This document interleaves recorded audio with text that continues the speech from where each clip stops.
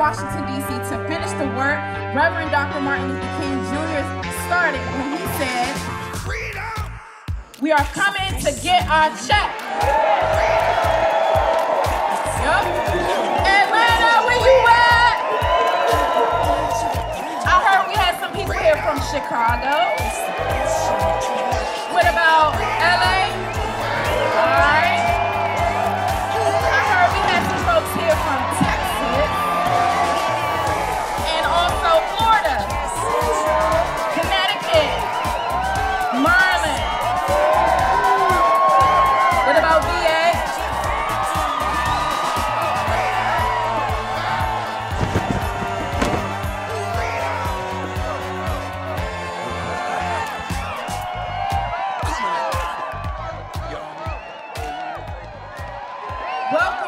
Welcome, peace, love, and reparations. First of all, let's give our black selves a black hand for showing up today.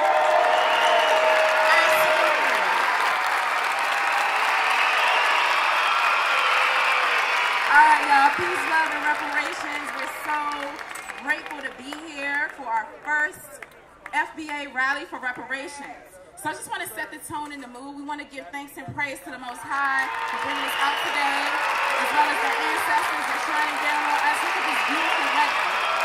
It is never this warm in DC in November ever. So we know that our mission and everything that we set out to do is blessed and highly favored. So we're really grateful for this experience. So we're coming to Washington, D.C. We are here in Washington, D.C. to finish the work that the Reverend Dr. Martin Luther King Jr. started when he said, "We're coming to get our checks from the government for breaking his promise of 40 acres and a mule." According to the Special Field Orders number 15 issued by General T. Sherman after the American Civil War, it's time for America to cut the check. Absolutely. We're also continuing the legacy of our living elder, Dr. Carl Anderson. Right? Let's clap it up for Dr. Carl Anderson. And also our ancestor who's shining down on us, Dr. Francis Cress Wilson. Right?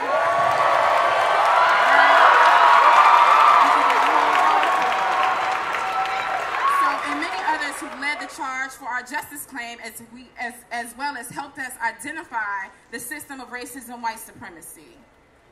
And so what we're here to do today is to discuss lineage-based reparations, right, for our ethnic group, right? So when we say Foundational Black American, it is not an organization, it's not a political club, it's not a political party.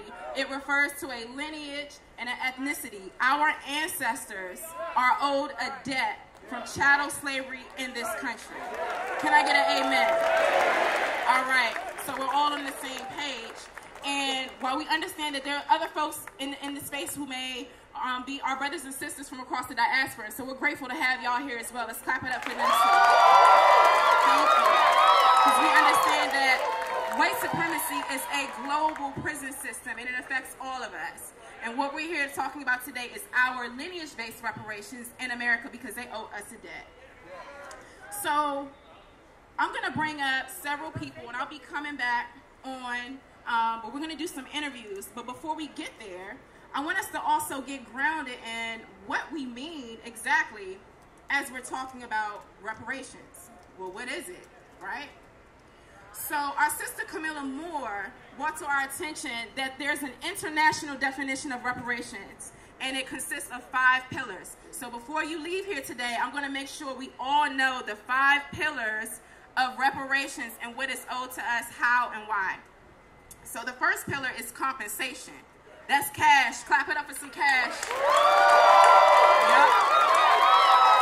The second pillar is restitution, right? We want restitution from things like stolen land, stolen labor, our intellectual property, all of our inventions that were stolen that our ancestors didn't get credit for, even some things that we may have created that we haven't gotten credit for. And also, Black Americans' cultural contributions to American society and really to the world. You see how they're trying to hijack hip-hop. They've hijacked the blues, jazz, and everything else. Those are our cultural creations. So that falls under number 2, which is restitution. Number 3, rehabilitation. That means free medical care, education, legal and trauma services, right? So that's rehabilitation, making us whole after we have been, done this atrocity to help us heal. That's number 3. Number 4 is satisfaction. So it's like symbolic forms of reparations such as a formal apology, the removal of Confederate statues, placing our own statues up. I want to see a statue up of Dr. Francis Cress Wilson. I want to see a statue of Dr. Clark and so many other people, right? So that would fall under satisfaction. Those are symbolic gestures that, America can do to right their wrongs for our Ma'afa, our Black American Holocaust. All right? And number 5 is a guarantee of non-repetition. This is so important. We need policies such as like an anti-Black hate crime bill to hold people accountable, to make sure that these race soldiers don't continue to hurt us.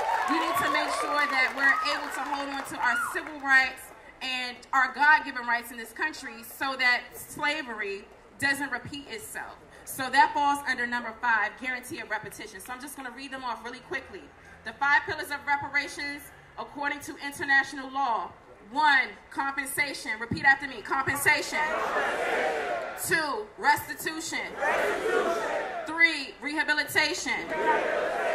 4, satisfaction. And 5, guarantee of non-repetition. Clap it up for yourselves.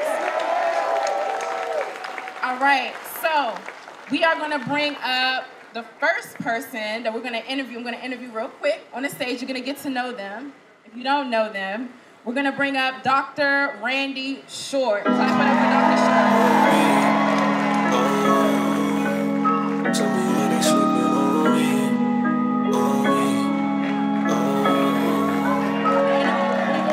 They said an early bird gon' get the worm. Dr. Short, go ahead and introduce yourself. DC, are you here? This is Dr. Randy Short, a DC native of the public schools and a victim where we don't have states' rights for us. We're being replaced, but we ain't going nowhere. Marion Barry lives in all of us. Chocolate City will not be erased. This is a day that God made, foreordained that we would stand because we're going to get our money, we're going to get our freedom and our lifetime, not someday, but now. Somebody say now. Now. And there's a little word, I'm going to keep it clean for the family. Thank you. It's called MFM. You figure out what the F is, but one is mother and the other is money. Can y'all say MFM? MFM. We want all our MFM. Y'all should feel proud of yourselves. Give yourselves a hand. Joe Biden's had to get a new set of Depends because they're in their pants worried about a generation of us that are not going to be like the boomers, that we want our checks cut. We want our checks cut now. There's no force under heaven that can stop even 2 or 3 of us from getting what we want if we want it. We are able to skate backwards. We've been able to survive hundreds of years of genocide and slavery. Getting a check is a cherry on the pie if we really want it. If we really want it, we'll get it. Callie House was what I call a WASI. Can y'all say WASI? WASI. A WASI stands for a warrior sister, a real solid Black woman, a queen, a goddess, a portal of life. She's not a pork chop feminist. She is a warrior, she's a mother, she's a lover, she's a sister.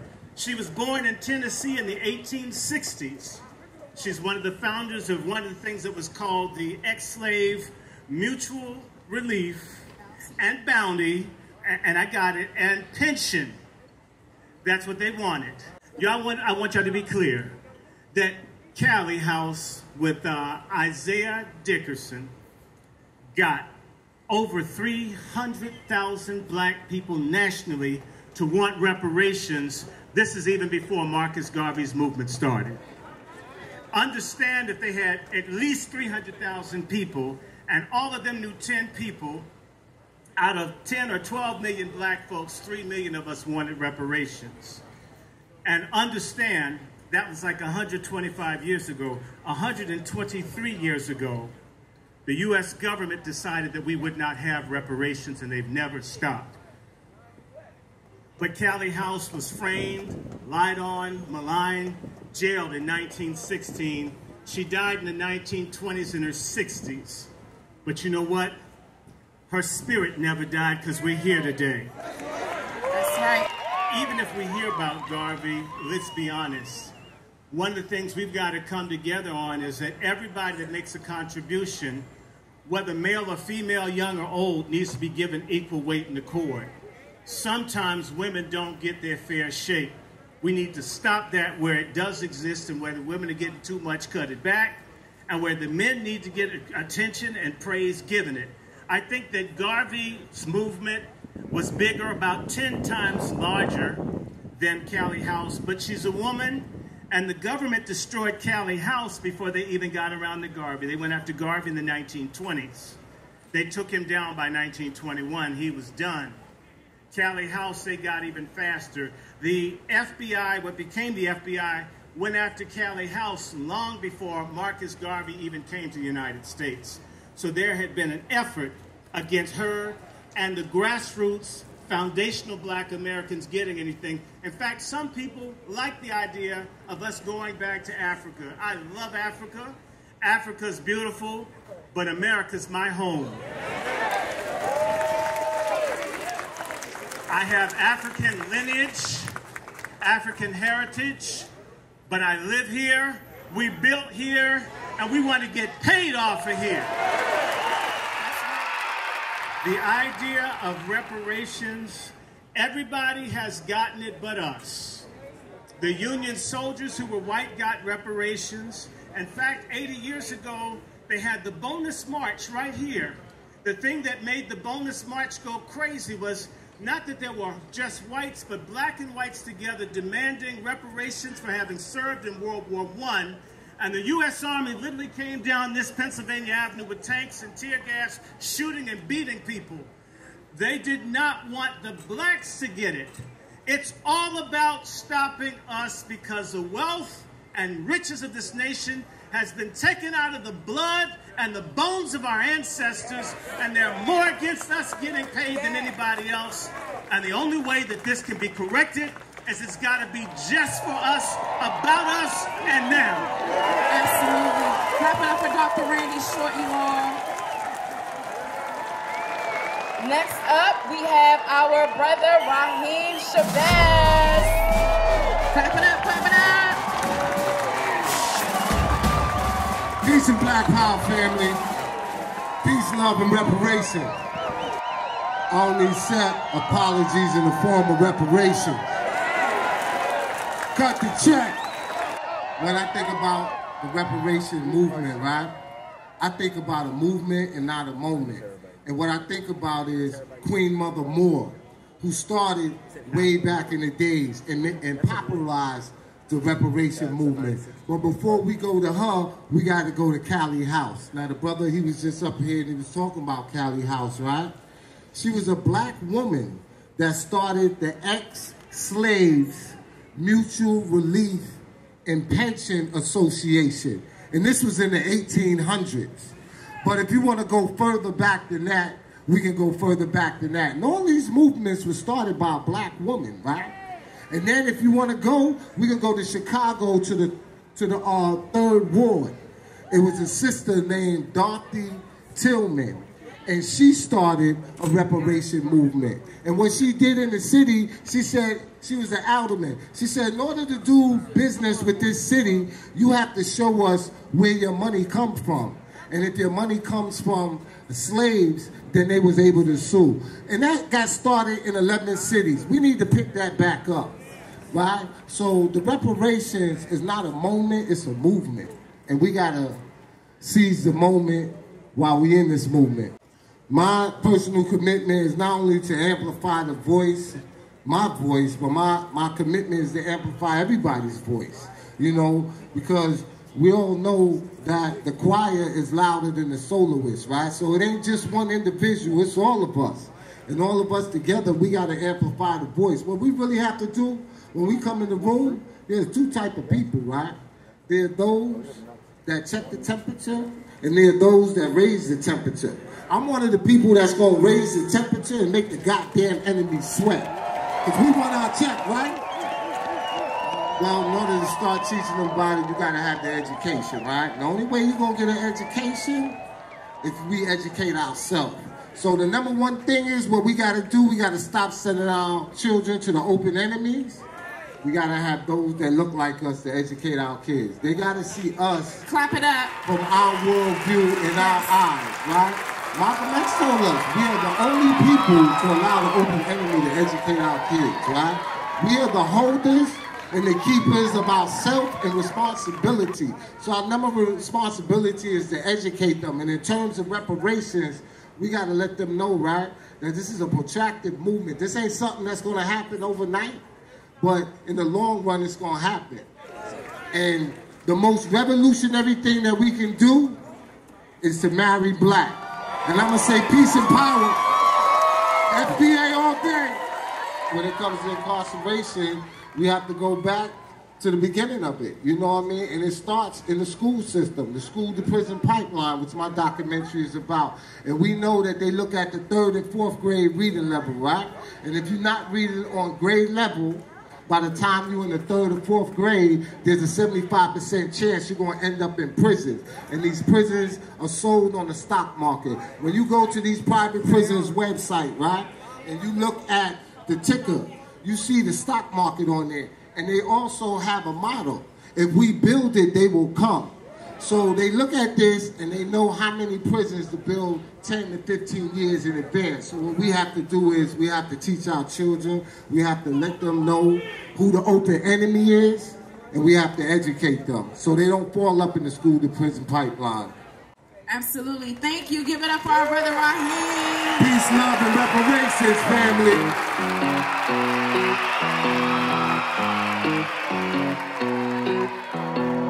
Vibing, yeah. Me and my folks all good, that sun is shining. Ay, chillin' with my feet kicked up like I ain't trying. Yeah. This is what I want to summer, yeah. Gangs out here, let's run it, yeah. Vibes right here, 100, yeah. I've been on game like EA. Sippin' too soon, that pregame. Sign up on 2, that 3-way. I'ma swim fast like we late. I just thank God like it take. How can I not, yeah, we straight. See the step in like relay. It's on me like prepaid. If you ain't hip, you adios. I just feel lucky that particle. Eating that brain like on a roll. I have my goals like Our next speaker is none other than the beautiful Christy Williams. I just want to say this is beautiful. When I walked up, I was just like, wow, this is beautiful. Black is beautiful, isn't it? People need to understand when I say Creek freedmen, that means that the Creek Nation in Indian Territory, now Oklahoma, enslaved my ancestors, my people. My great-great-grandfather, who came on the Trail of Tears as a slave, not as a kumbaya moment, but as a slave. And so when we talk about reparations in Oklahoma, we're not only talking about national reparations, we're talking about reparations from the 1921 Tulsa Race Massacre, and we're talking about reparations from these tribes who owe us too. So one of the things that we did in Tulsa, and I say we because I didn't do it by myself, but we changed the narrative from riot to massacre. So don't let anyone tell you it was a race riot. It was a massacre. They used the term riot, so that way it implied that it was from both sides. And we know that didn't happen. So we have to tell the truth. So just changing that narrative was important. And I also serve on the 1921 Mass Graves Oversight Committee, where we are finding our ancestors in these mass graves. And just before I left, we found 18 more bodies, and 7 of those were children. And so we are still on the path of that. It's really hard because we're still fighting the city. And the city of Tulsa wants to look good while it's doing nothing. And so, you know, and then it goes back to that question. How can we ask the same people who played a huge role in the 1921 Tulsa Race Massacre to investigate itself, right? So while we're on this oversight committee, we understand what we're fighting. And so please be on the lookout for information about that. Give us the support, your prayers, your love, as we continue to fight and fight and fight for our ancestors, especially as we're pulling them out of these mass graves. Because I literally pulled them out myself. Me and our city councilor, Vanessa Hall Harper, the only black city councilor in Tulsa, we literally pull these bodies up out ourselves with the archaeologists there, because we're not just letting white hands touch on our ancestors. So that's what we're doing. I say take everything from here today, network with people, go back home, and organize. Get your issues together, your goals, what you want to do, what you want to accomplish in your community. And do it. And then you can call on a lot of people here that's willing to help you to get those things done. I always say young people do what they see us do. It's always not what we tell them to do, but what they see us do. I grew up watching my parents organize, and I hated that. Our house was always the meeting house. I used to hate when I'd come home and see that. And I used to hate when my parents would drag me to city council meetings and to go out holding up signs, picketing things and businesses. I used to hate that because I wanted to go be with my friends, and it was embarrassing to be out there with my parents doing that kind of stuff. So I never thought that I would be doing this one day. I never thought that I would be doing this one day. So it's really what they see you do. We have to be the example, and bring your children with you. Bring your children with you, the things that you do in your communities. Like, kids should be here today, and I see some out here. This is great. But again, kids do what they see us do. And so it's up to us. It starts with us, and it's going to end with our children. Like the city of Tulsa had the equality indicators where they measured the inequities of black people in Tulsa. We came out on the bottom of the barrel on everything from housing to education to health care. So we're creating policies in all of those areas, and we're trying to get these pushed through the city council. So I always say reparations is cash and land, and everything else is just good damn policy. And so that's what we have to have. Thank you so much, Christy. Y'all clap it up for Miss Christy Williams. So the next person we're gonna bring up, clap it up for this man. Show him some love. Y'all don't know what y'all about to see. This is our brother, Tariq Nasheed. So our brother Tariq soon as we step out the cage, we raising exhibit where he has shown up in DC, because I've seen it. I've been there in front of the Supreme Court, in front of Mitch McConnell's house, at reparations meetings, in these national conversations, wearing iron and chains as a reminder of the debt that is owed. Show this brother some love right quick. First of all, I want to say assalamu alaikum. To all my brothers and sisters around the world, and you brothers right here and your sisters right here, I love y'all. I want to do this because I want to make sure that our young people understand, like, when we leave, they are responsible for our next move. And it's on us to make sure that we give them the next move. And what I'm trying to get everybody to understand, like, the lost man shame of America with 3 Ks, and let you know that this is all about white supremacy. Our people have suffered for many, many years. And one thing that I want y'all to know, if you can Google, just the Joe Biden administration alone, they are giving out trillions and trillions of dollars to Ukraine. And it's impossible that we cannot get a nickel, 1 nickel, towards reparation. Our ancestors have been slaughtered. Who's going to protect us? So it's our obligation to make sure those young people understand their freedom and understand that freedom is not free. I'm in the process now going to South Carolina to open up the new museum there on January 23rd, 2023. Our history has to be told. Our history cannot be hidden. So thank you for having me, and I appreciate you. Thank you so much. Take your time going out. Clap it up for our brother Sharif Sheffy. All right. Next up, we have someone from LA. Anybody here from LA? Dewan B has, first of all, he's a music historian. I don't care if it's the blues, if it's about jazz, if it's about hip hop, Dewan B got the facts. He's a music historian and he's a podcast host. The podcast is called Hotepish and Incense and Ashtrays. Give it up for our brother Dewan B. What up, y'all? What up, y'all? How y'all doing? Y'all good? Yes, sir. Yes, sir. It's beautiful to see y'all. This is beautiful. So what's up, Jay? What's going on? I just want you to talk about like when you first got interested or involved in the reparations movement. I got interested because Dr. Claude Anderson came to my church when I was 12. Clap it up.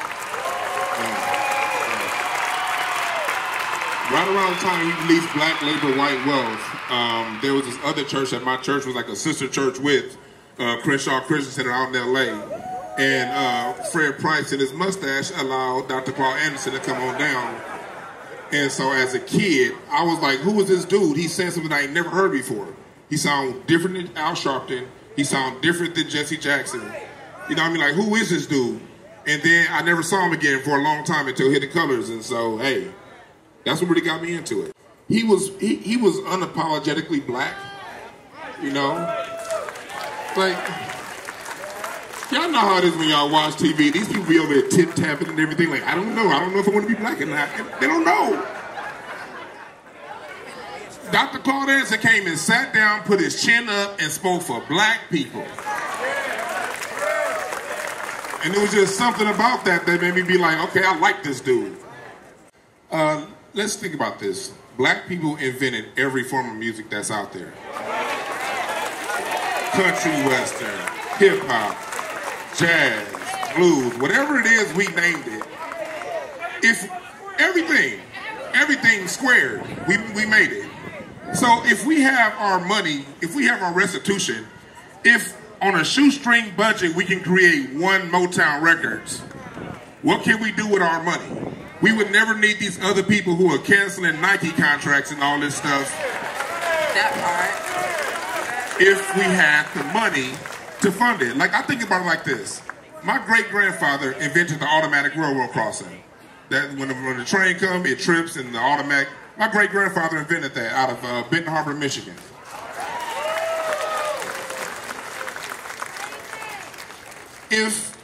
And he was the grandson of a slave that was supposed to be freed in 1855.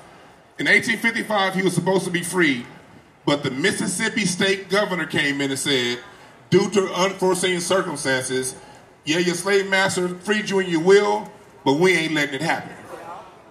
They had land in Natchez, Mississippi. Natchez, Mississippi in the 1850s was some of the richest land in America. My family would have gotten that land. Since we didn't get that land, they had to move up to Benton Harbor, Michigan. And when he invented the automatic railroad crossing, he had to sell it. What if he had that land that was passed down to him, and he had the money from that land, and then when he invented the automatic railroad crossing, who would have funded it? Us. Okay, us. I'm the 5th generation that would have been profiting from that investment. So when we think about it, if we go back in our families, all of us have a grandfather, granduncle that did something great. And we not benefiting on it because of the color of our skin. So that's why we need reparations. Facts. I'm also, I don't do it that much anymore, but I'm also a stand-up comic. When I'm out there in Hollywood, you should see when we at the open mics, you see all the people that write for all the Tonight shows, all them white boys in the back taking notes. You say a joke at an open mic, taking notes. Next thing you know, you look up your shows on Night TV and you still broke. So that's what they do with us. We need reparations because not only do they steal from us on the lowest level, when we finally get something going, they sabotage it. Like in LA, you got Chocolate Sunday, nigga night. You got Black Monday, nigga night. Then you got Negro Tuesday, nigga night. They only let us perform on one night of the week, and then that one night of the week that we perform, it makes up for the full budget for the week for the whole comedy club. And so we literally keep these places open. We keep their ideas open. When you look at Sweetback, what Melvin Van Peebles did. When you look at Oscar Michaud, what he did. Every time Hollywood needs a lifeline, it comes to us. But we the least paid. And then if you notice the move that was made about 10 years ago, when black actors were talking about getting our money and making more money, what did they do? They brought in Africans and people from across the diaspora. That's right. And no disrespect to them, but they willing to work for slave labor. We ain't. It's time to get our check. Keep pushing, keep pushing, keep pushing, because this is a multi-generational effort. Cash reparations is just the first thing. That's first. Like, this is the down payment, you dig? We got to pass this on to our kids, because you know what? We going to get them the cash. But then we're going to need city cash reparations, state cash reparations, federal, private businesses, all those Hollywood reparations, education reparations. We need all these reparations. We need more reparations than Al Sharpton got perms. We need reparations. And so it's a continual process. We as a people got to keep pushing it. It's a lot of love in here. I feel the love. I love y'all. And make sure we do this. When we talk about approaching with love, that doesn't mean letting somebody kick your butt. Love means loving yourself to the point to where you won't take what they have to give you. Love means treating other black people and forgiving other black people the way Democrats forgive white folks. Whoa, thank you. That's love. And love each other, love yourself, love your family, and I love you. Absolutely, thank you. Give it up for our brother Dewan B.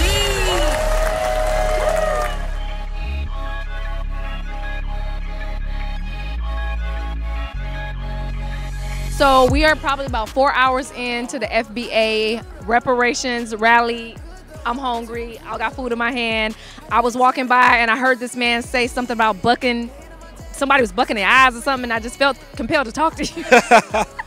Yes, I think you overheard a statement when I was talking to a gentleman. I said my family and friends, when I told them I was coming to a reparations rally, their eyes started bucking, you know.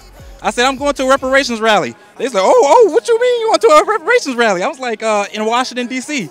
And, you know, my cousins, my family, my friends, nobody encouraged me. I came up here impromptu, left 1 a.m. in the morning from Atlanta, Georgia, and drove up here. Got here 2 hours ago, and it's the best experience ever. I'm glad to be here with my people with the same like mind. You don't get to meet this kind of people in the real world. You know, it's very few people who have this mentality. So I'm glad to be around the family. And I'm glad to know other people feel the same way as I feel, you know, and it's a blessing to see Dr. Boyce Watkins, Tariq Nasheed, and all the leaders here presenting today. And I'm so happy to come, and it was so worth it, you know. Next up, also from California, we have the lovely attorney, Miss Connie Collins.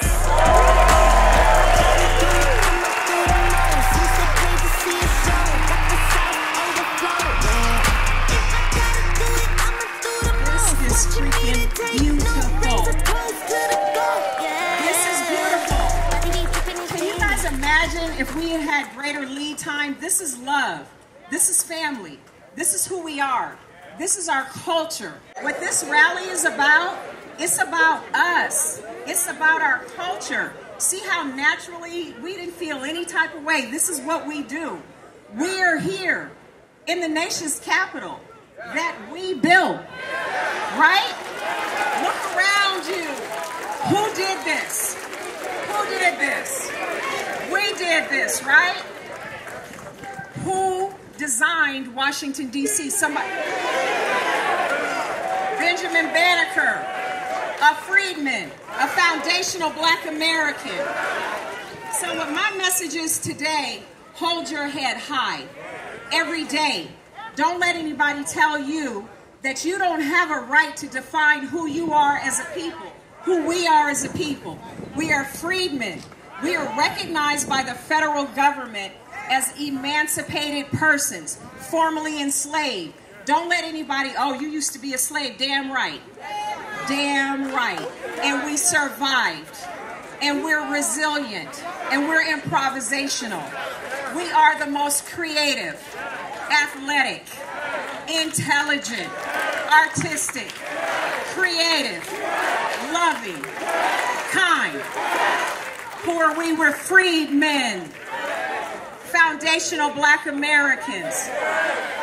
So what I want you guys to take away from this today, this is like a recalibration of who we are. This movement is beautiful. I don't think it's been since 1965, since the Civil Rights Movement. This is a humanitarian movement. This is the first time that we put ourselves first. They have us so convinced we gotta bring these people with us. The brown people, the LGBTQ, the people who swim in the sea, right? Don't fall for that anymore. Do not fall for that. You stand strong. You don't have to drag anybody on our coattails. We're great people, and as they say, to whom much is given, much is expected. We've been a very humble people. Very humble. If we were half, 1/10, 1/32 as violent as they said we were, nobody would be here. Because we're humble. Because we're great. Because we're family. And then they'll tell you, oh, you don't have a culture. Now let's talk about family. They say we have no culture. So we watch the media. What do they do on the media? They don't show you a full Black family. They don't show you a full Black family. They're going to show you a Black man with another. A Black woman with another. Right? They're going to show a single mother. What this movement is about, you're out here. You're being active. That means you're being an activist in this moment. You are being an activist just by being here. Now, what I need you to do, this is a mini call to action. When you leave here, you make sure you pick a lane and do something. Some of you start with the media. Get busy. Start contacting the media and say, I don't like the visuals. We don't have to keep saying this is how it is. This is not how it is. You know, let's look at the Kyrie situation. Let's look at that.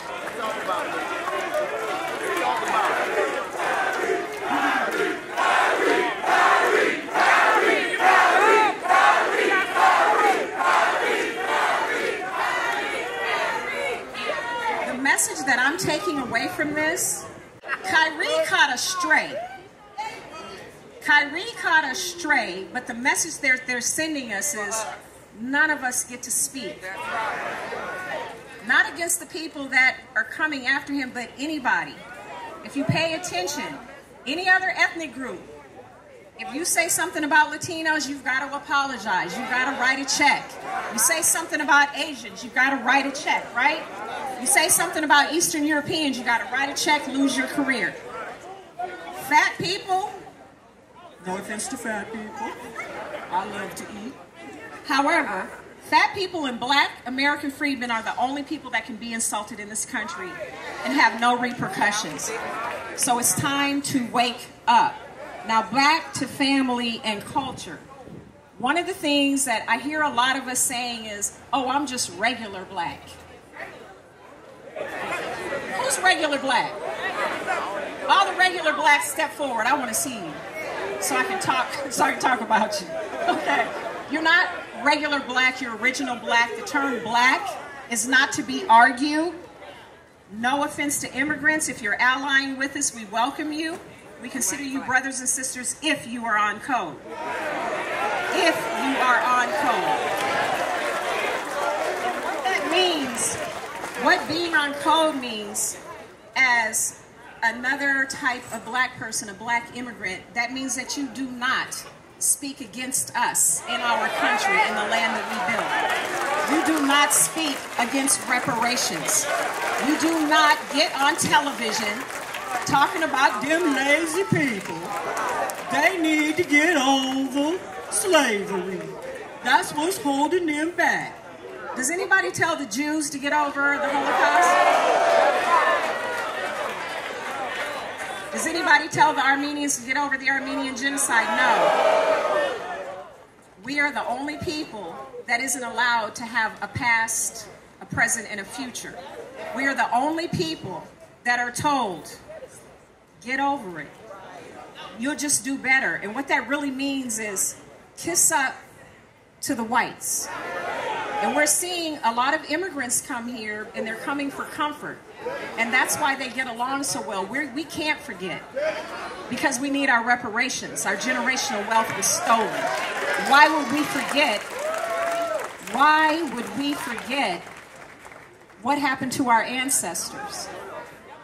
Why would we forget our history? We see white supremacists saying, oh, we see white supremacists saying, hey, you know what? We're just, you know, the Confederate flag, you know, we're just honoring our history. Why is it that everybody else gets to honor our history and we're supposed to have our heads hung low? No more. No more. We have a right to have a history. We have a right to speak on all of the atrocities and injustices heaped upon us. And that's why we're demanding reparations. If we don't get reparations, we're doomed. How are we the poorest people in the nation that we built? We were here before the founding of this country. How are we the bottom rung of the ladder? That is intentional. It is systematic.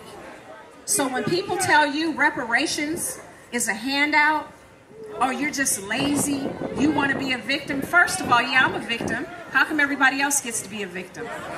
Right? Everybody gets to talk about who victimized them, and you know, like, people don't even know this. The Jews are still getting reparations from the United States. Right? Joe Biden said, after he was pushed and pushed and pushed, and thank you for the grassroots, because we're pushing this reparations conversation. So Joe Biden said, you know what? I'm not interested in reparations. And then one day he switched up. Oh yeah, I'm for reparations as long as the Native Americans get it. What? First of all, the Native American, I'm not even going to go into the full history of Native Americans. The Native Americans just got half of Oklahoma's land. They have casinos. Some of them get hundreds of thousands of dollars when they turn 21. They have nothing to do with us. We have a different justice claim. This is not a handout. This is a debt. It is a debt for 250 years and sometimes more for being sold by West Africans to white Europeans, to being kidnapped, to being sexually trafficked, to being separated from our families. We're going to get real dirty about this because everybody wants to talk about slavery as if it's just some hard work. No, we're going to talk about this today. Our parents, our forefathers, our ancestors, not our parents, sorry about that, they were raped. Know this if you don't know your history. Men, women, children, and babies. Everything that is illegal today was legal then. That's why we're old. It's a government-sanctioned atrocity and injustice. We worked sometimes till the meat fell off our bones. Literally. And then they killed them because they were of no use. We were fed, our babies were fed to alligators. These are the things, if you don't know, dig into your history so you know why you are old. Reparations. This is getting heavy. I know, it's not a pretty topic, right? But we need to know what happened to us. All these patents that we had just during enslavement. We had 50,000 patents from enslavement to Reconstruction, and we have even more. I'll get into that in a minute. But we did that during enslavement. A lot of people don't know this. The way to get free was to enrich your slave master. Create something, save his life. I forgot what else. We have been inventing and being geniuses since we set foot here. The best culinary dishes come from us, right? Southern food is us. So we're owed for slavery. We built our own cities and towns. 200 to 300 of our towns were burnt down or flooded. You've all heard of Black Wall Street. We had many Black Wall Streets, not just one. Know your history. We had towns with airports, train stations, libraries, grocery stores. Know your history. Dig deep. We've never stood a chance. There's nothing wrong with us, family. We are good at uniting, but we're dealing with a devil that's good at destruction. We're dealing with a devil that erases our history. Okay, you know when they talk about a handout? How many times do white people get handouts? I'm just going to talk about one of them. When you look around and you see white people with all these beautiful homes, whatever city you live in, every little pocket, the Homestead Act. They were given free land and land grants to farm and homes, and as long as they farmed them for the first 5 years, free. Meanwhile, we were here, we didn't get that. Then we went through 34, 35 years. Denial of GI benefits, denial of Social Security benefits, denial of unemployment, but we've been here paying taxes. But white people got that, but you got to pull yourself up by your bootstraps. Now let's think about mass incarceration. We all know about how the officers of today derive from the overseers. That's right. Right back to prison, right? Denied education, right? Medical apartheid, gentrification, driving freeways, building freeways through our community. And now we're seeing a repeat of the Homestead Act, where white immigrants came in, got free land, and now we're seeing Joe Biden flooding this country with illegal immigrants. I don't begrudge illegal immigrants a place in our society, but the government is supposed to protect its citizens. We are citizens. The government is supposed to ensure our prosperity. Look at what Mayor Eric Adams is doing. How do you get an Xbox, a place to live, free transportation vouchers, cash cards, and we have black Americans living on the street at the homeless rate of 50%. This is what reparations is about, and don't you hang your head. Don't you let anybody tell you, oh, you're being divisive. You're being xenophobic. No, what you're doing is you're being you. Hold your head up. Delineate. We have a lineage. We are black American freedmen. That's who we are. We are foundational black Americans. What I'm going to start closing with is I hit all the points of why we're owed reparations. This is not a handout. When the government does wrong, they pay. We just told you they paid the Jews. We told you they paid the Native Americans. They paid the Japanese. They paid other harmed groups. They paid the Guamanians. They paid the white slave owners for freeing us. You know why? Because we were property. They got reparations, but all of a sudden everybody becomes a financial guru when it comes to us getting reparations. Well, where you gonna get that money from? Well, who gonna pay that? Oh, you gonna break the country.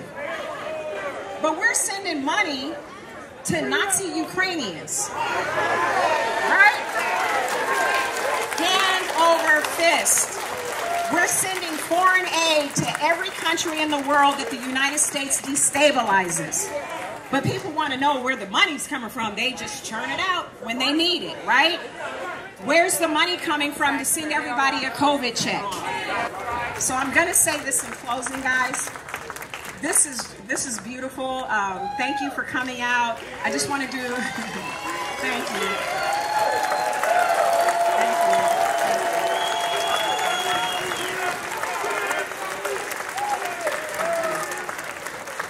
Walk away with your head held high. Don't argue with anybody. You know who you are. Stick tight with your people. Peace, love, and reparations. One more time. Peace, love, and reparations.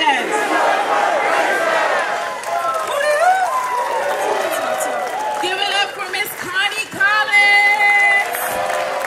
Awesome, awesome. Coming to the stage, we have our brother, the visionary for the Foundation of Black American Conference and Rally for Reparations, our brother, Tariq Nasheed. Let's go, let's start for radio. checking for me, no one checking on me, so I had to go run up a check. I got the message on me, get no flexing on me, my attorney gon' call and collect. Blessings on blessings for me, my successes only made them envious, they got upset. I had to put all their egos in check. I want the money, the power, the home of Frederick Douglass. DC, the home of Dick Gregory. The home of Marion Barry.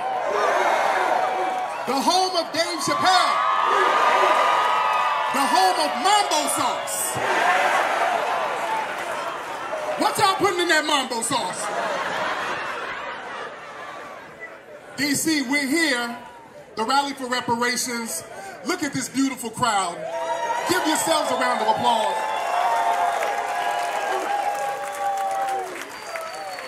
Now, family, it's a couple of days before midterms. We're letting the political structure know we want tangibles as foundational Black Americans.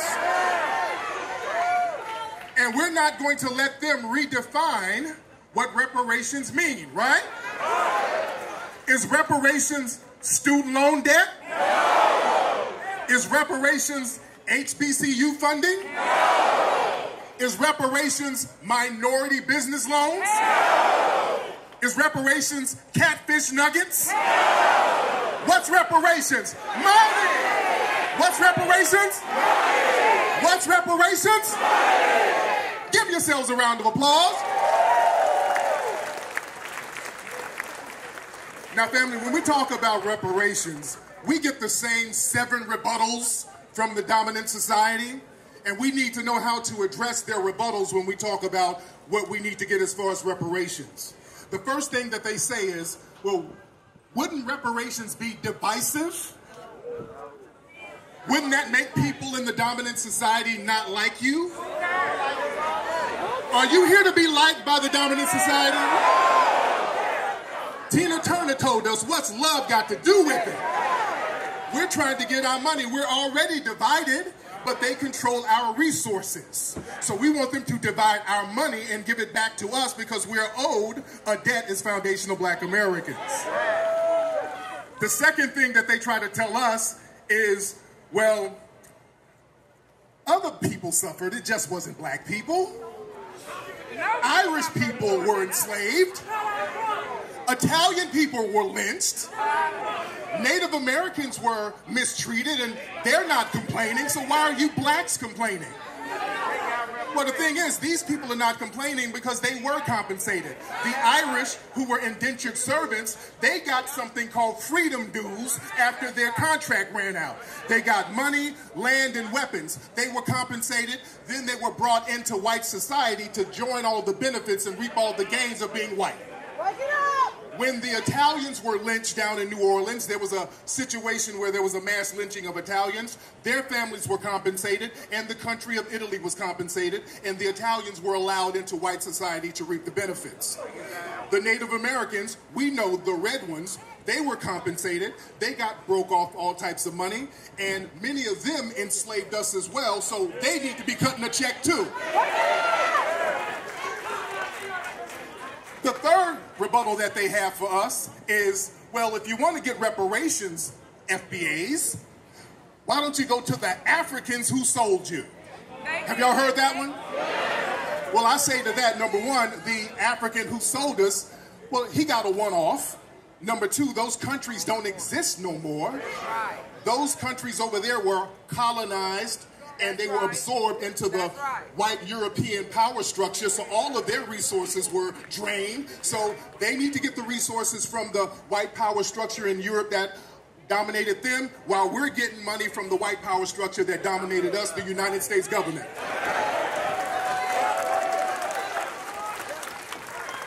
Another rebuttal they say, well, all white people didn't even own slaves during slavery. So how are white people responsible? We didn't all own slaves. But it was a slave economy where everybody benefited from the slave economy. So if you were a white person in the 1800s working for the train station economy was built on the resources that were taken back and forth from the south to the north. So you owe. If you worked for an insurance company in the 1800s, yeah, you didn't own a slave, but you were insuring slaves and you were making money off slavery. If you were a white person in the 1800s working for a bank or a factory, you were getting all the raw materials and refining it in those northern factories, benefiting from slavery. So the whole economy was based on the labor of our foundational Black American ancestors.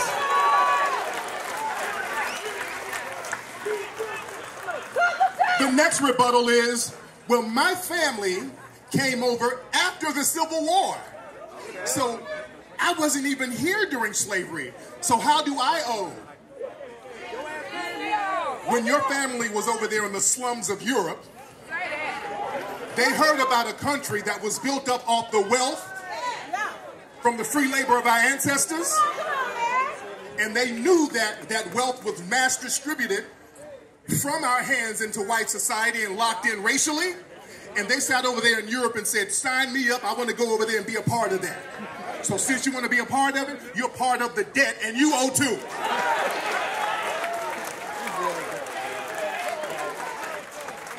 The sixth one they say is, well, there's already been reparations paid to Black people. Welfare and affirmative action. Number one, welfare was created for white women in the 1930s. Number two, most welfare recipients in America are white people in middle America. The welfare capital is Owsley County, Kentucky, where 99% of the people are white and on welfare. That's the welfare capital. And as far as affirmative action, we know that affirmative action benefits white women more than anybody. So is affirmative action reparations? No! Exactly. And the last thing they say, family, they say, well, listen, why should I, as a good white person, be on the hook for something that I didn't do? Why should my tax dollars pay for something that I didn't do? I didn't own a slave. Did any of you remove red Native Americans from their land? Your tax dollars go to pay for them now. Did any of you put people in concentration camps in Germany? Your tax dollars go to pay off some of the victims of the Holocaust. Did any of you put Japanese Americans in internment camps in World War II? But your tax dollars go to pay the Japanese families. Did anybody here fly a plane in the World Trade Center? You know some of your tax dollars go to those victims too. Did you create a war in Afghanistan? No. Billions of your tax dollars go to the Afghanistanian people. Did you cause a war in the Ukraine? No. Billions of your tax dollars go to the Ukrainian citizens. So since we're giving all of our tax dollars to these people who are not even citizens for the most part, we're going to make sure the real compensation and the real check is going to be cut for the people who deserved it, who built this country from the ground up, who cultivated the culture in this country. Foundation of Black Americans, ladies and gentlemen. Say reparations! FBA! All right, give yourselves a round of applause. Now, family, coming to the stage, our next guest, this is a brother you all know and love. He's a mainstay in our Hidden Color series films. This is a master teacher who I love and respect so much from New York City. Ladies and gentlemen, give it up for brother Kaba. Kaba now! Didn't take no loss. I don't even know what it costs. I hit the ground, then it go off. Yeah, hit the ground, then it go off. Yeah, I can't take no loss. I don't even know what it costs.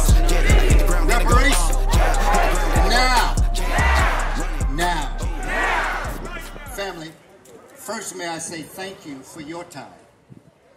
As you mature, one of the things you come to realize, the most valuable thing you have is time. And everything that we're doing right now in our time is for a future time. It's for our children. And the theme I'd like to talk about is, where do we want to see our children in the year November 5th, 2122? What do we want them to have in 100 years?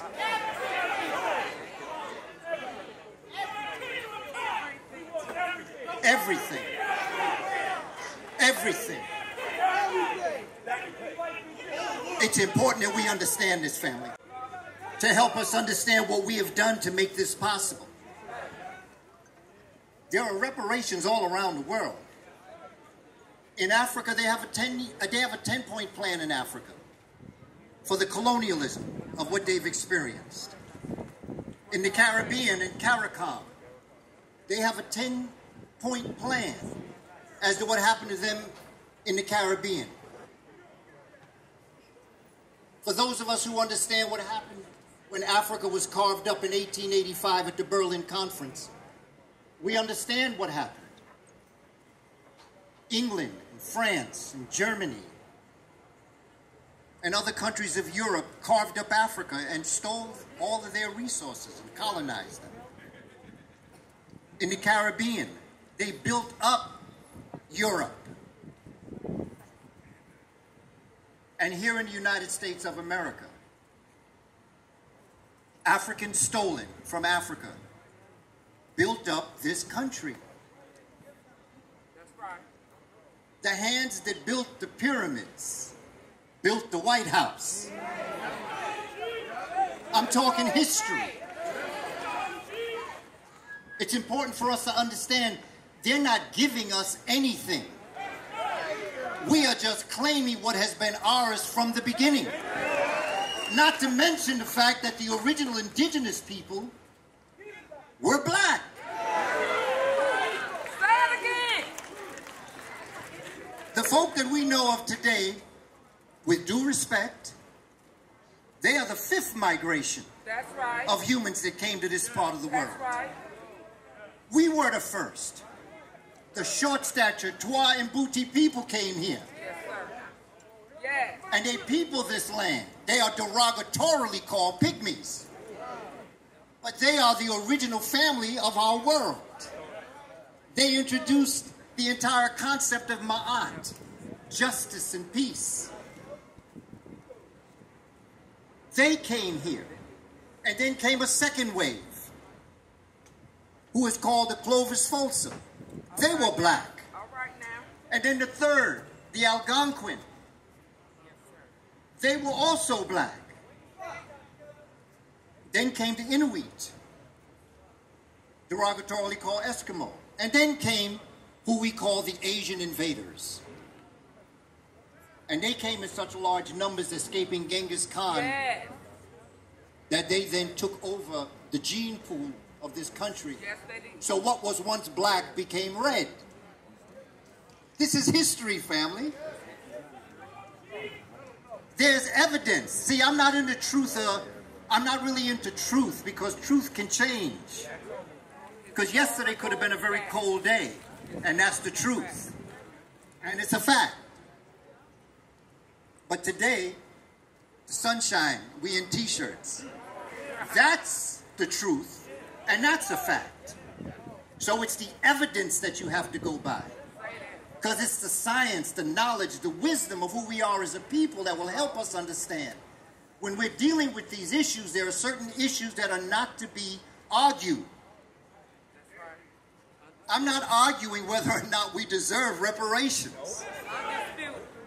We deserve reparations, and we're going to get it by any means necessary.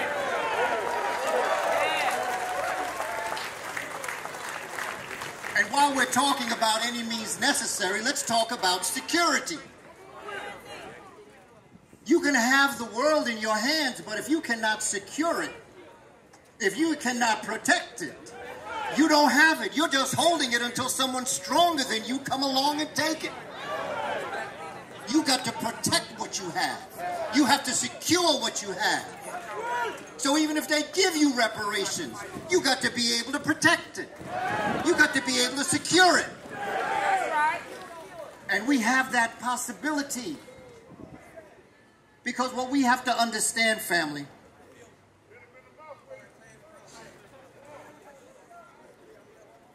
looking at this from a global perspective, they stole Africans and brought them here.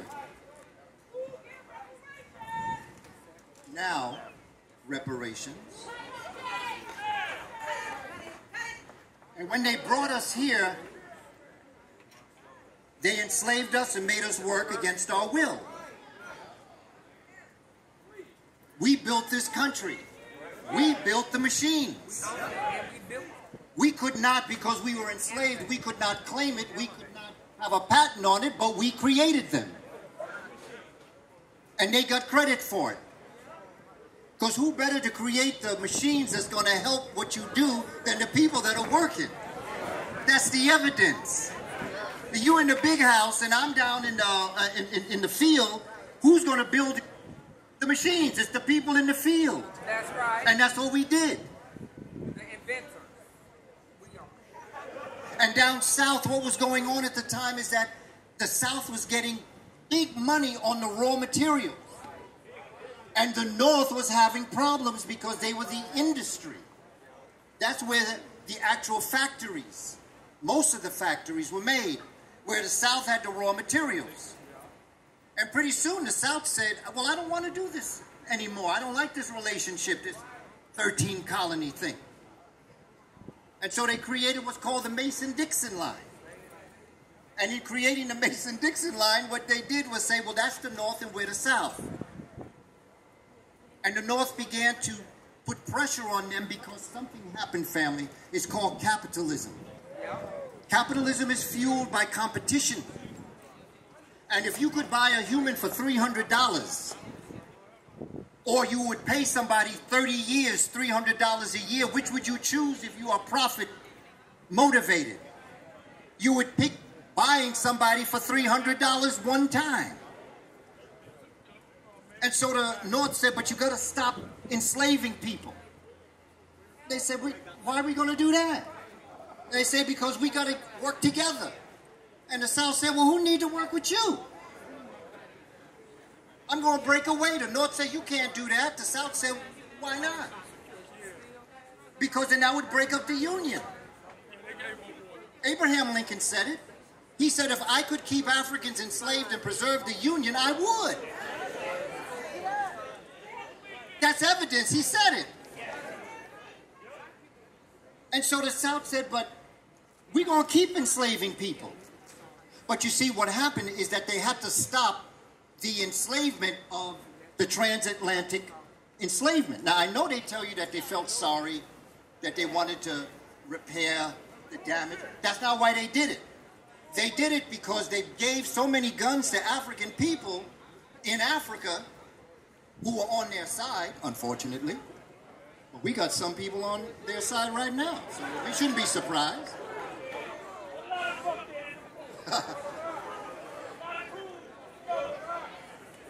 We have to face the truth now. And what began to happen is that Africans began to fight the Europeans, and they could not enslave the way they used to. So they had to stop the enslavement process because they were losing money. And so what they decided to do was to now, they would breed the Africans in the United States, and that's how they were able to build up their enslavement, the Africans that were here, by breeding them and creating breeding farms. There's evidence and there are books on this. And then the South said, but we're not going to do that. We're not going to free our Africans. The North said you have to. So in the year check this out, family. In the year 1854, a man by the name of George L.W. Bickley, don't believe a word I say, Google this. George L.W. Bickley in Cincinnati, Ohio, decided that he was going to create an organization. And the people that were part of the organization were called the Knights of the Golden Circle. And what they decided to do was, from the Mason-Dixon line, they were going to go down into Mexico. They were going to go to Nicaragua. They were going to go to Cuba. They were going to make Havana, Cuba, the capital of the Golden Circle, where they were going to enslave Africans, keep enslavement going, and cut themselves off from the North. And the North said, you can't do that. And the South said, yes, we can. And not only that, I'm tired of talking to you. We're going to do it. And that is why the Civil War happened. They weren't freeing African people. They were preserving capitalism, and the Union is evidence.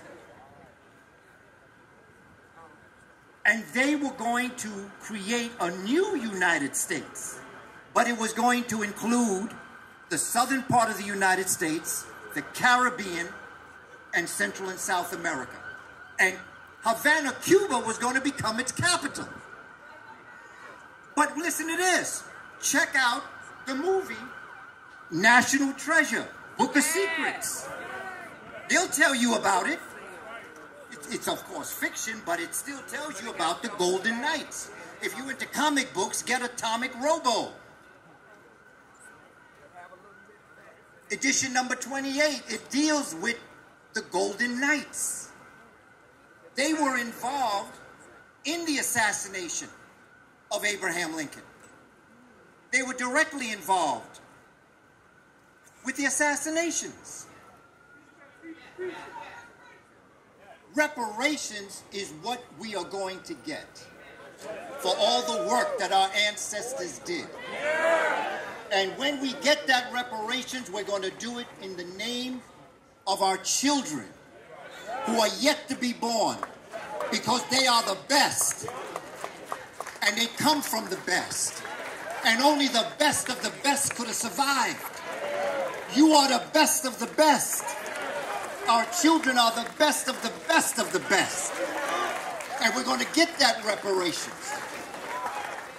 And if not now, then when? And if not us, then who? It's going to be now, and it's going to be us. And this is a continuation. So as I leave the stage, I pay homage to our sister, Queen Mother Moore, who years ago talked about reparations. In Harlem, I heard her. I pay homage to Cobra, the organization formed in 1989 to fight for reparations. No more games. It's time, family.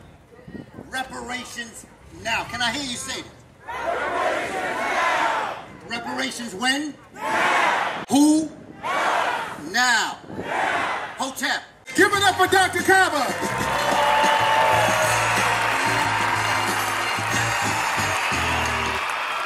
You guys having a good time? Yeah. Y'all good in the back? Yeah. Coming to the stage now, ladies and gentlemen, one of my good partners, financial expert, the creator of Your Black World News. You already know. Ladies and gentlemen, give a nice warm round of applause to my good brother, Dr. Boyce Watkins.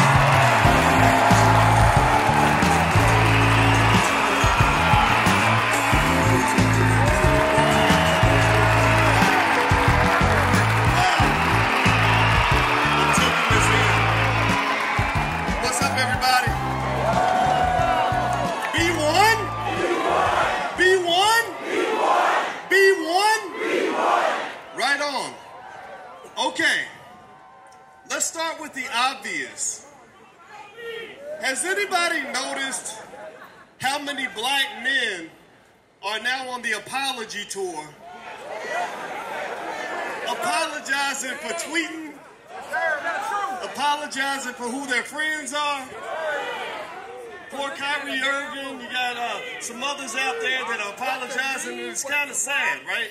I don't know about you guys, but I'm kind of sick of it. You should be apologizing to people who should be apologizing to you. Not at all. Now, I was thinking about this. I had some interesting conversations when we had the All Black National Convention. On Friday night, I got a call from a brother named Kanye West, and we talked for a while, and I was kind of dissecting what's happening to him. We were sort of breaking down, and I think he was listening. I was explaining, look, this is what you're dealing with. This is not a matter of right or wrong. when you talk about something like reparations, this ain't a matter of right or wrong. In fact, everybody raise your hand if you know that we deserve reparations. Like, this is not, this ain't calculus. This is not, it's not something we have to prove. Dr. Claude Anderson wrote a book called Black Labor, White Wealth that explains why we deserve reparations. So when Ye and I were talking, because his name is Ye now or something, the rappers, they changed their names and stuff. I said, this ain't about like whether you're right or wrong. This ain't about whether those people should be doing what they're doing to you. This is a power game. Yes, it is. And when you play the game of power, right and wrong goes out the window. That's right. True or false goes out the window. The whole pandemic, we had people telling us what was true, when we had other people who said that's false. And they were muted. Because you're playing a game of power. So at the end of the day, just to finish the part about celebrities are not important, but I want to make this point. I said basically what they're doing is they have put an economic embargo on you. They have declared economic warfare against you. That's right. They're doing to you pretty much what they tried to do to every black man, woman, and child for the last 400 years.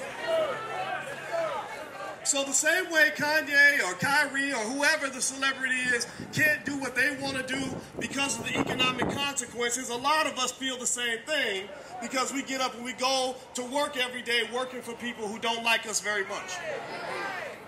This is a common thing. So let's get back to that word power.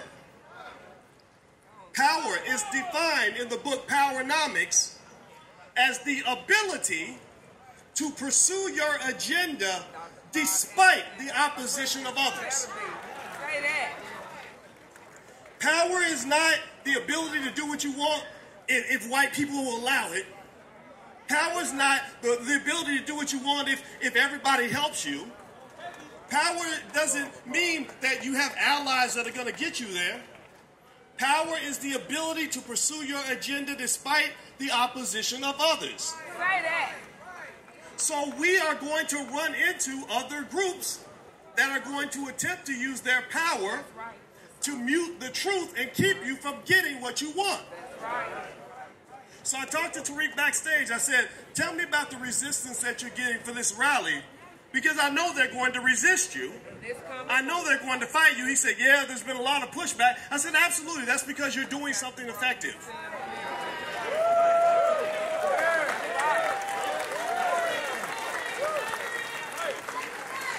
The only black people who get no resistance are the ones who have submitted to the system. Weak-ass men don't get resistance. The punks don't get resistance. Most of your celebrities are punks. That's a fact. So the power in the community is not on TV. It's not in your favorite rapper. It's not with your favorite actor. The power is right here in this space. This is where black power lives. This is where the work is going to get done. So out of tribute to a man I love like a father by the name of Dr. Claude Anderson. He lives not far from here. And just to tell you how effective he is, he's lived down the street from Howard University for decades. They've never had him come speak. They've had a long list of anti-black people speak, a whole lot of weak Negroes from Hollywood speak, but for some reason the greatest economic thinker of our generation, he just slips off the radar. That tells you what you're up against. That's telling you what you have to fight. So let me give you something that will help you in this battle. I'm going to give you 3 core values that I believe in. This is not a solution that's going to come from the politicians. It's not a solution that's going to come from the celebrities. It's a solution that comes from us and our families. That's right. Black people have to do 3 things. We must educate our own children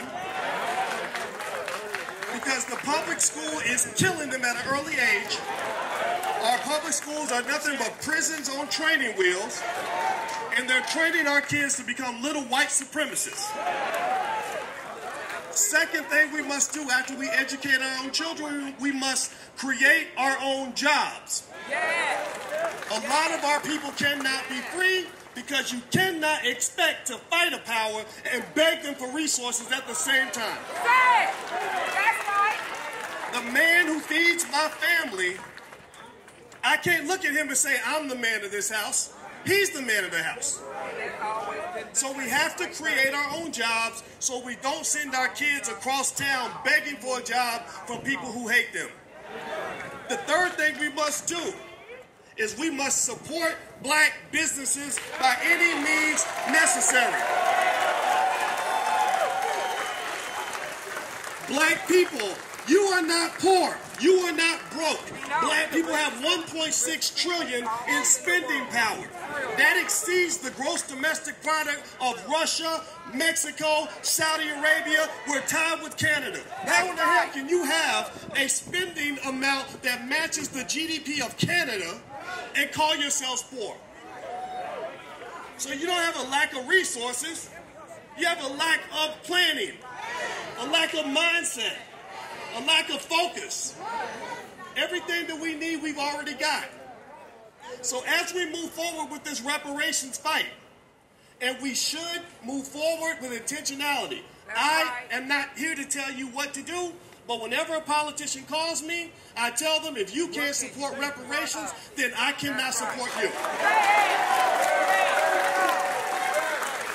No reparations, no vote. No reparations, no vote. No reparations, no vote. No reparations, no vote. No reparations, no vote. Thank you very much. Thank you all very much. That's all I gotta say. God bless you.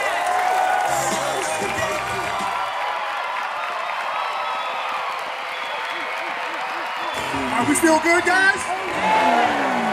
We good on this side? We good over here? All right, now coming to the stage, we have one of our DMV sisters. She was in a couple of my movies. She's in the new movie that we have coming out called American Maroon, coming out in a couple of months. Ladies and gentlemen, give it up for Dr. Mayad. Give it up for Dr. Mayad.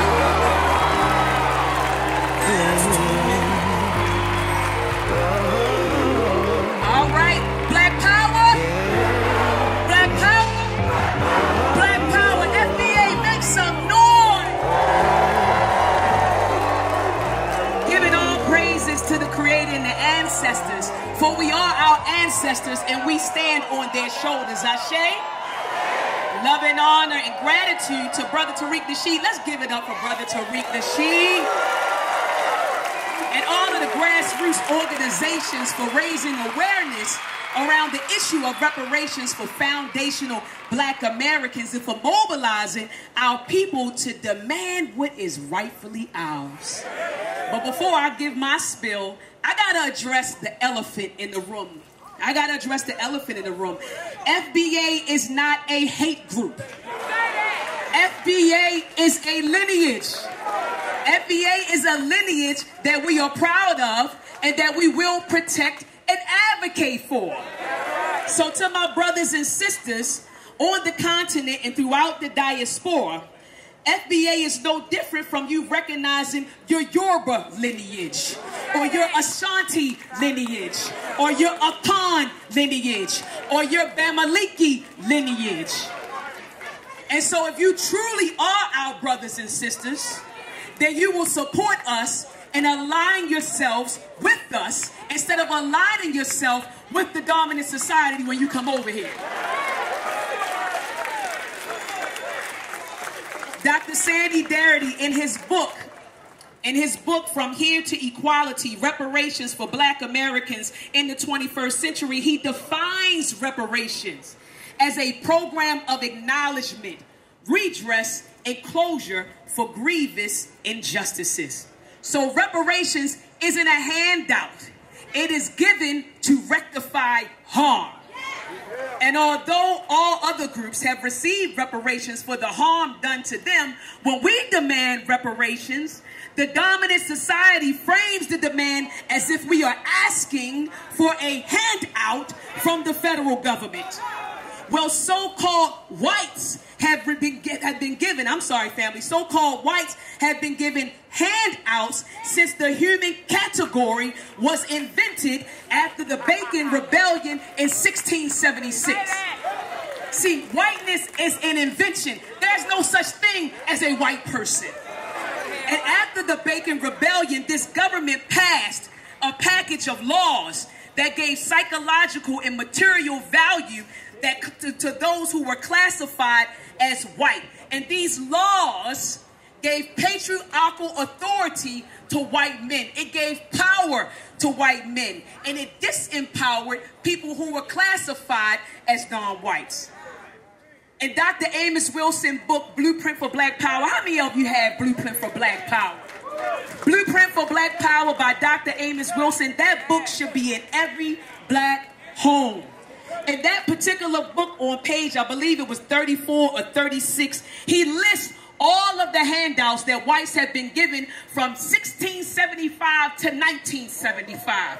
White people have been given handouts for 300 years plus. All right, and so from 1683 to 1889, the federal government passed acts and ordinances that gave lands to whites.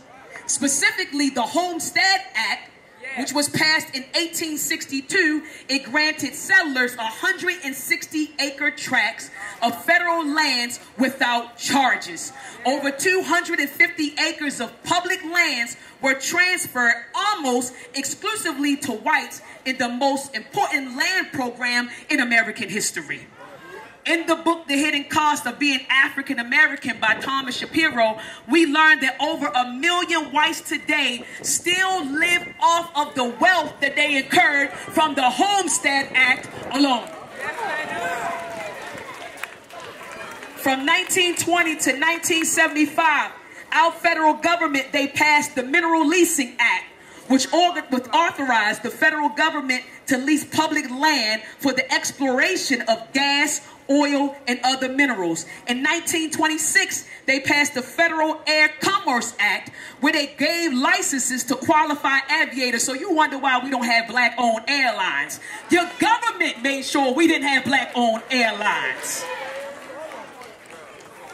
All right, and the Federal Communication Commission, they issued the first licenses for television broadcast stations, and no grants were made to Negroes. This is Dr. Amos Wilson's language. He says Negroes until token awards in the late 1960s and 1980s. So family, you wonder why we don't have black-owned television networks, because your government designed it to be that way. And so Dr. Amos Wilson's list does not include the New Deal policies that were passed under the Roosevelt administration, right? I'm talking about the FHA loans and the VA loans, which created a white middle class.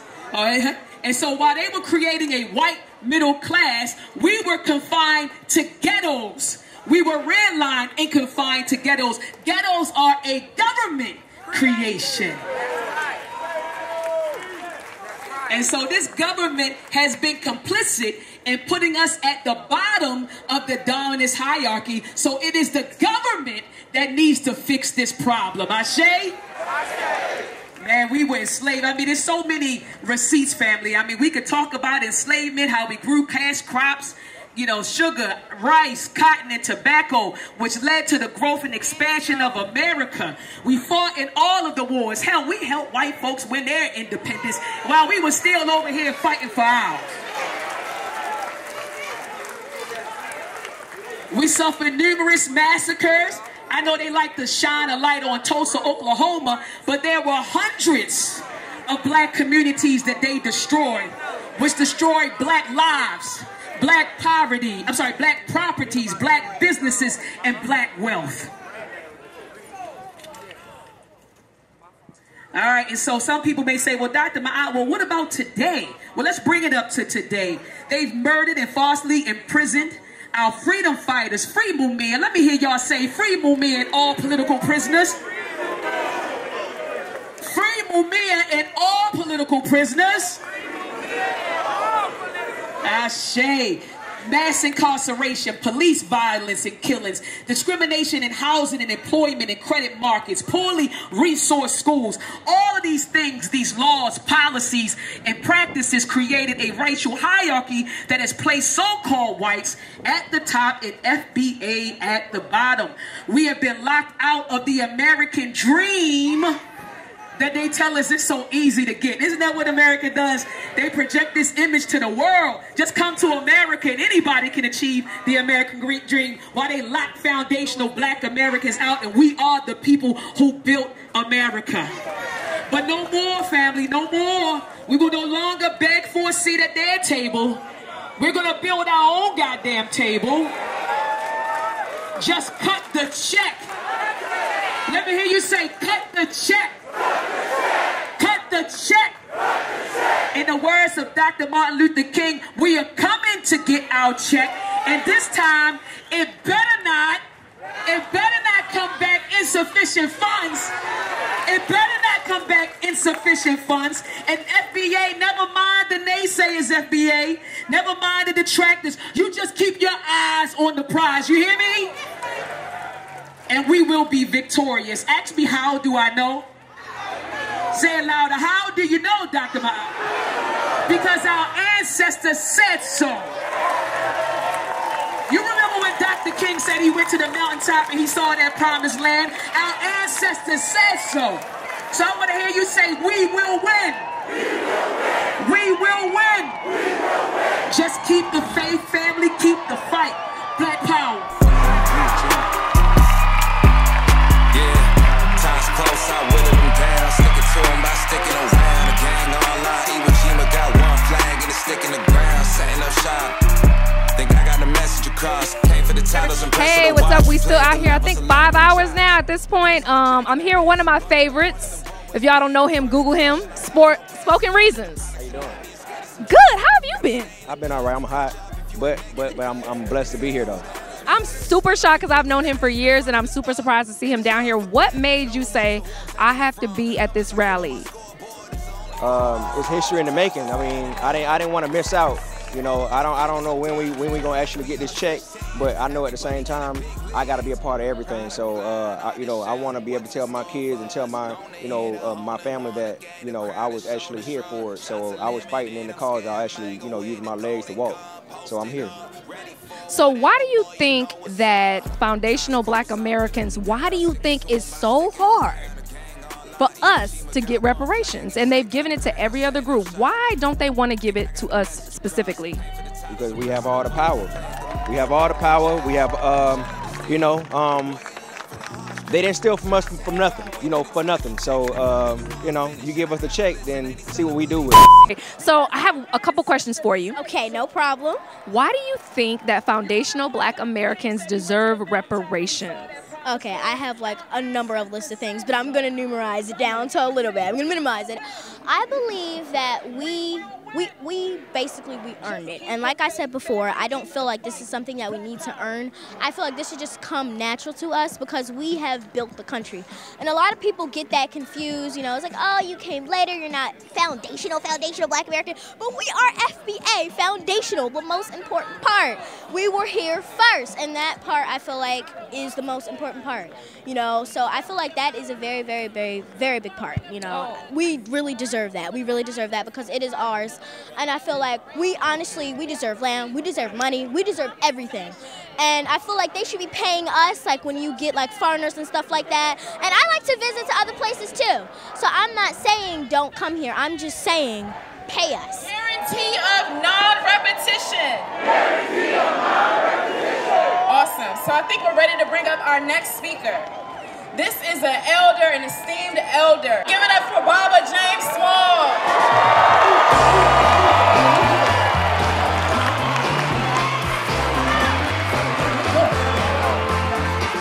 FBA, do you understand who you are? Then stop being afraid of anybody that try to encroach on you. Secret to life is to have no fear. It was Malcolm that told us that. reparation isn't a question. We're going to get it because we're going to take it. But it's your method. And so it's a legal question in the world. But how many people in here ever had a job or got a business? Raise your hand. You do it to get paid, right? So if somebody works your ass for 400 years and don't pay you, don't they owe you? I mean, think of it now. Somebody worked you for 400 years. Don't they owe you? And don't that come with back pay? Don't that come with interest? Isn't that yours? See, some people try to make us feel bad for asking, some of our own too, for reparations. This isn't a question of asking anybody for anything. We're telling somebody, you forced me to render a service you didn't pay for. In the process, you murdered nearly 50 million of my kind. That's right. You owe me. I'm not asking you for anything. Dr. Asa Hilliard said, and I want to get this one straight, because I know a lot of us have been speaking on identity. If you don't get identity straight, you don't have a case. Okay? So foundation, I'm an African American. That's not a contradiction. But I'm also a foundational Black American. That's not a contradiction. You understand? If someone is from Ghana and he migrates here, he's not a foundational Black American. But I want you to hold up because I heard some stuff I didn't like.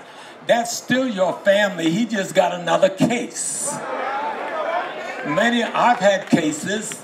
I've been in that precinct. I've been in that jail cell. And I know how you get a case. People have different cases.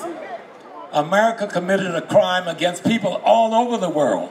And they got cases, but they don't have our case. We got a particular case. But I want you to be clear. I'm not giving up Africa. Now, if some of y'all want to give up the richest piece of real estate on earth, do it. But I'm not doing it, and I'm not going to advise you to do it. That's yours. But that's not what we're talking about. We're talking about a nation here called the United States of America that we built. We didn't just build it with labor. We built it with our intellect. We built it with our science. We built it with our technology. We built it with our spirituality. And we're still doing it. And we want it back. Let me tell you a little secret. People play games on your mind and it make you think you're weak, and then when you think you're weak, you take a certain posture when it's time to fight. When you break down the ethnic groups in America, the largest ethnic group according to their tallies is the Germans. The second largest ethnic group is the, let me get it right, the foundational Black Americans. Now I want you to understand this because I'm going to show you something.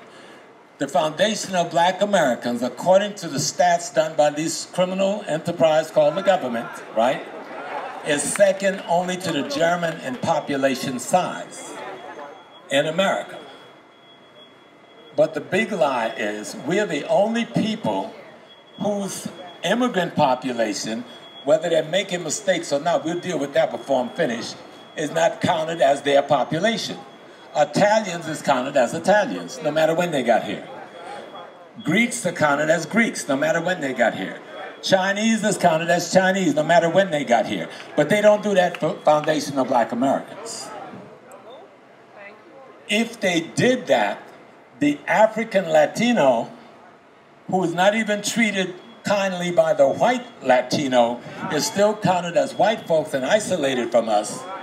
If we just took the African Latino into the family, we'd be the largest ethnic group in America. I'm trying to tell you something now, how you get played out of pocket and then you're fighting out of the wrong pocket.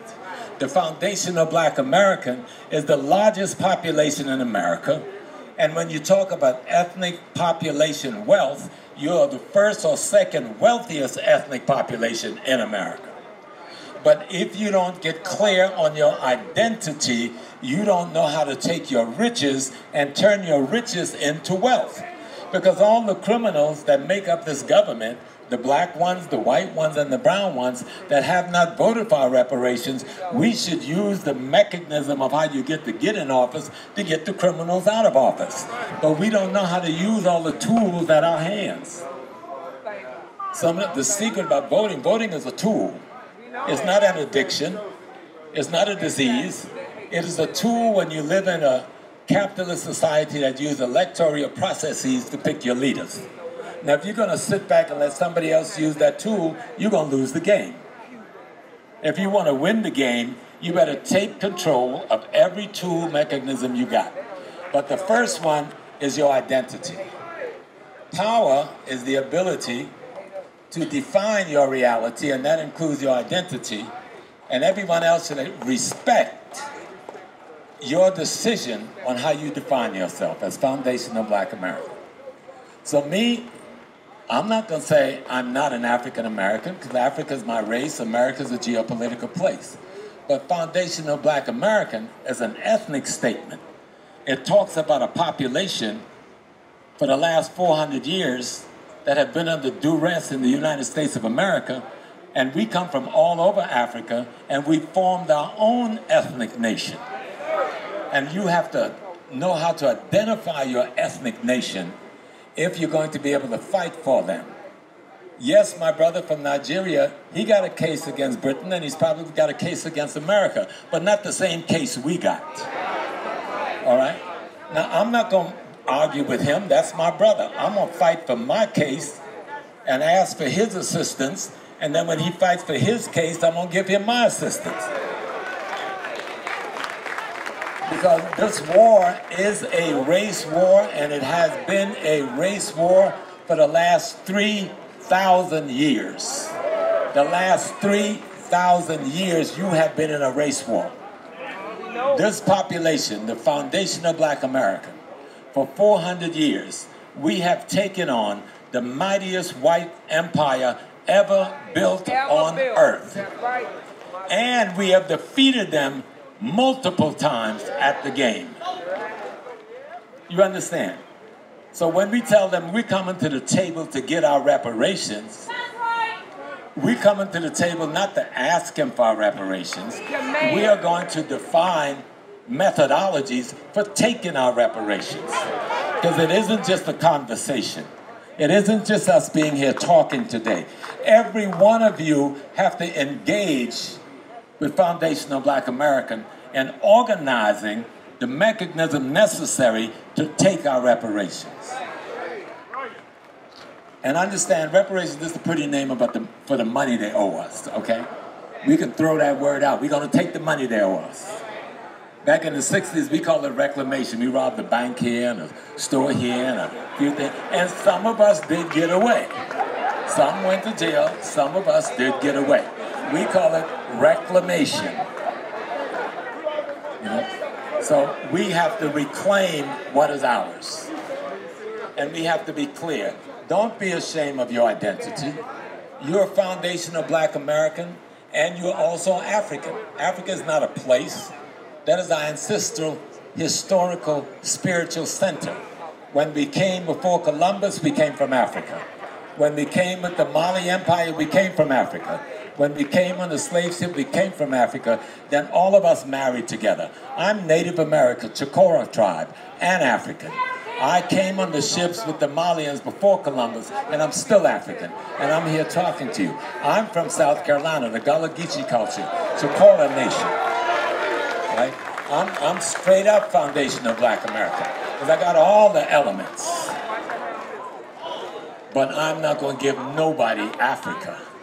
But guess what? America is as much mine as Africa is. I bought this. I bought this. I paid blood for this. I paid labor for this. And I want to control this. And we are going to control this. Don't be afraid. White people across the planet is at minus birth rate. Not zero birth rate. They're at minus birth rate, meaning they cannot have enough babies to keep up with the natural death process. So that's what the LGBT thing is about. That's what, no disrespect if a brother or sister in that, they got to deal with that. That's what they got to deal with. But I got to deal with the politics of it, okay? That's what that whole thing of intermarriage, you saw how the intermarriage thing has souped up? That's what that's about. Trying to now supplant your gene into their gene, hoping that they can survive. But they're not going to survive. But most of us here will not live to see their death. But we know their death is going to come. But what we can do is make sure we make the case for reparations now. And like that dude was talking about segregation, we want reparations now. We want reparations tomorrow. We want reparations forever, because we're going to take the whole damn country. Okay? So we just want to be clear. Don't give up being an African. That's yours too. I want that gold and that diamond. I'm not about to give that to nobody. I want the platinum and the tungsten and the coltan. That's mine. I'm not giving that up. But I want this too. I want this because I built it. I want this because I raised it up. I want this because if you look at all the major inventions in this country, we did it, not them. They took it, but we made it. We invented that light bulb, not them. We invented the cell phone, not them. We invented the computer, not them. And you can go on and on and on. Take our technology out, they die. That's a part of your reparations. They stole all your patents. They stole all your technology. They even stole your hip-hop rap music, made trillions of dollars of it. And when somebody stand up like Kanye, they try to shut him down. And so I spoke up for Kanye a couple of weeks ago and tell them, I'm not going to let them shut him down. And you shouldn't let them shut him down. Foundation of Black America, be proud of your identity, all of your identity. If I went to Africa, I would meet a Yoruba man, and he would be a Yoruba man, and proud of that. He would be a Nigerian, and proud of that. He would be from Benin State, and proud of that, and he'd be an African, and proud of that. So don't let nobody limit your identity. You're an African. You're an African American. You're a foundation of Black American, and you are some more stuff. Own your identity. Shackle yourself to your identity. And then make your case for reparations, reparations, reparations, reparations now. Peace and blessings. Next up, all shucks. All shucks. Mr. Greg Marcel. Drip Eliante, putting up feeling like Harry Belafonte. Look at my racks, feel like Serena went hit from the back. Pull like John, waves on swing, and a rock teams with the tap. DC, where are you? SC, where are you? All right. All my people, give yourselves a round of applause for being here today.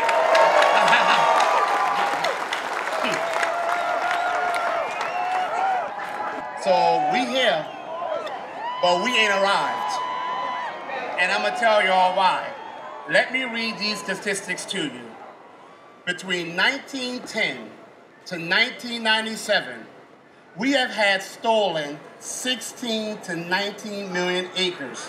We are now left down to 10% and dwindling, okay?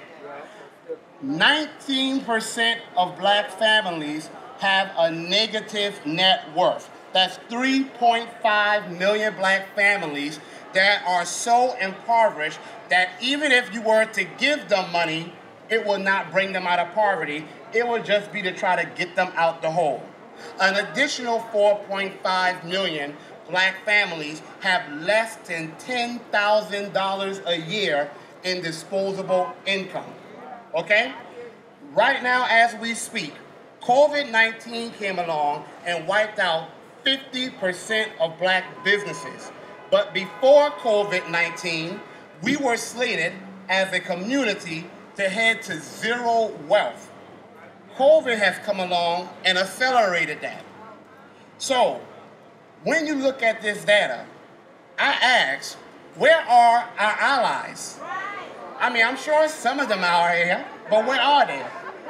And then I ask, where are our leaders? I don't know where they are, but I know where they should be, and they should be right here. Right here with us. Exactly. And then you look at these politicians with their six-figure salaries. Now, the Republicans, okay, they suck.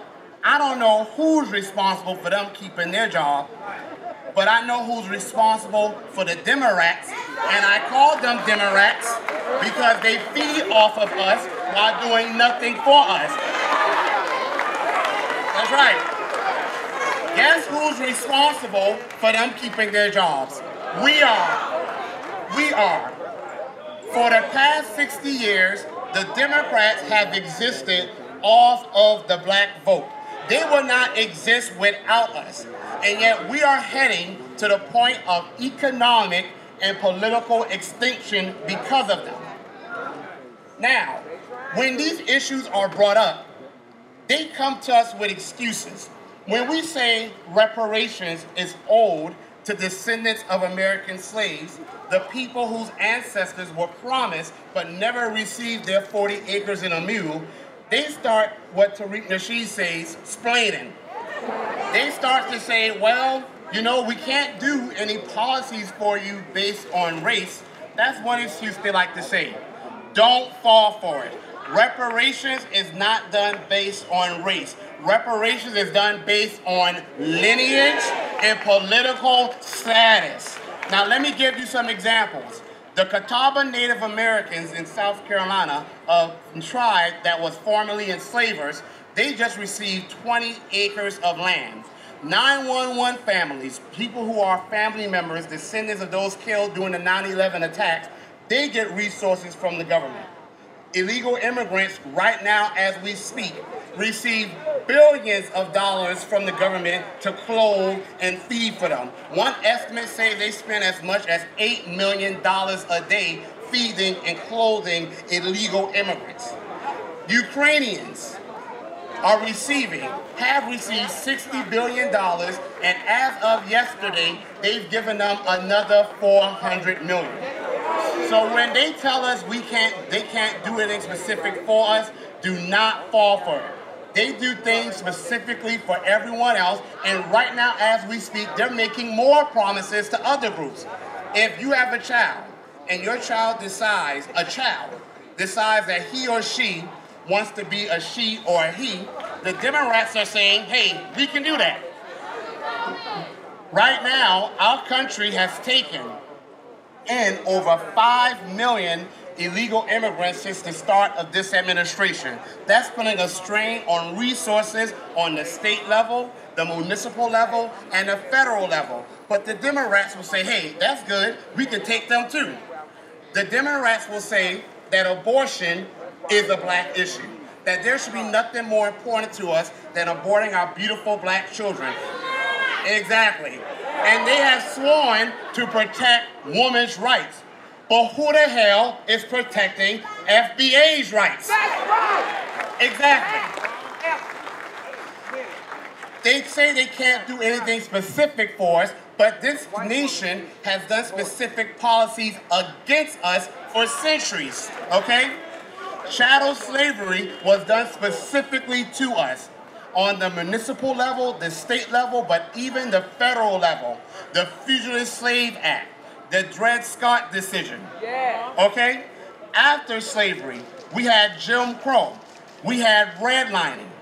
When slavery ended, we were not just freed, but as Dr. Martin Luther King Jr. said, we was freed to hunger and famine and terrorism. Our black Wall Streets that we managed to build from nothing burnt to the ground. Now, I was in a conversation with someone who is from Haiti, and I love Haiti, a beautiful country. I visited there, and I have nothing against Haiti. But he was talking about how his parents, grandparents came here, and from nothing, they were able to achieve a middle-class life.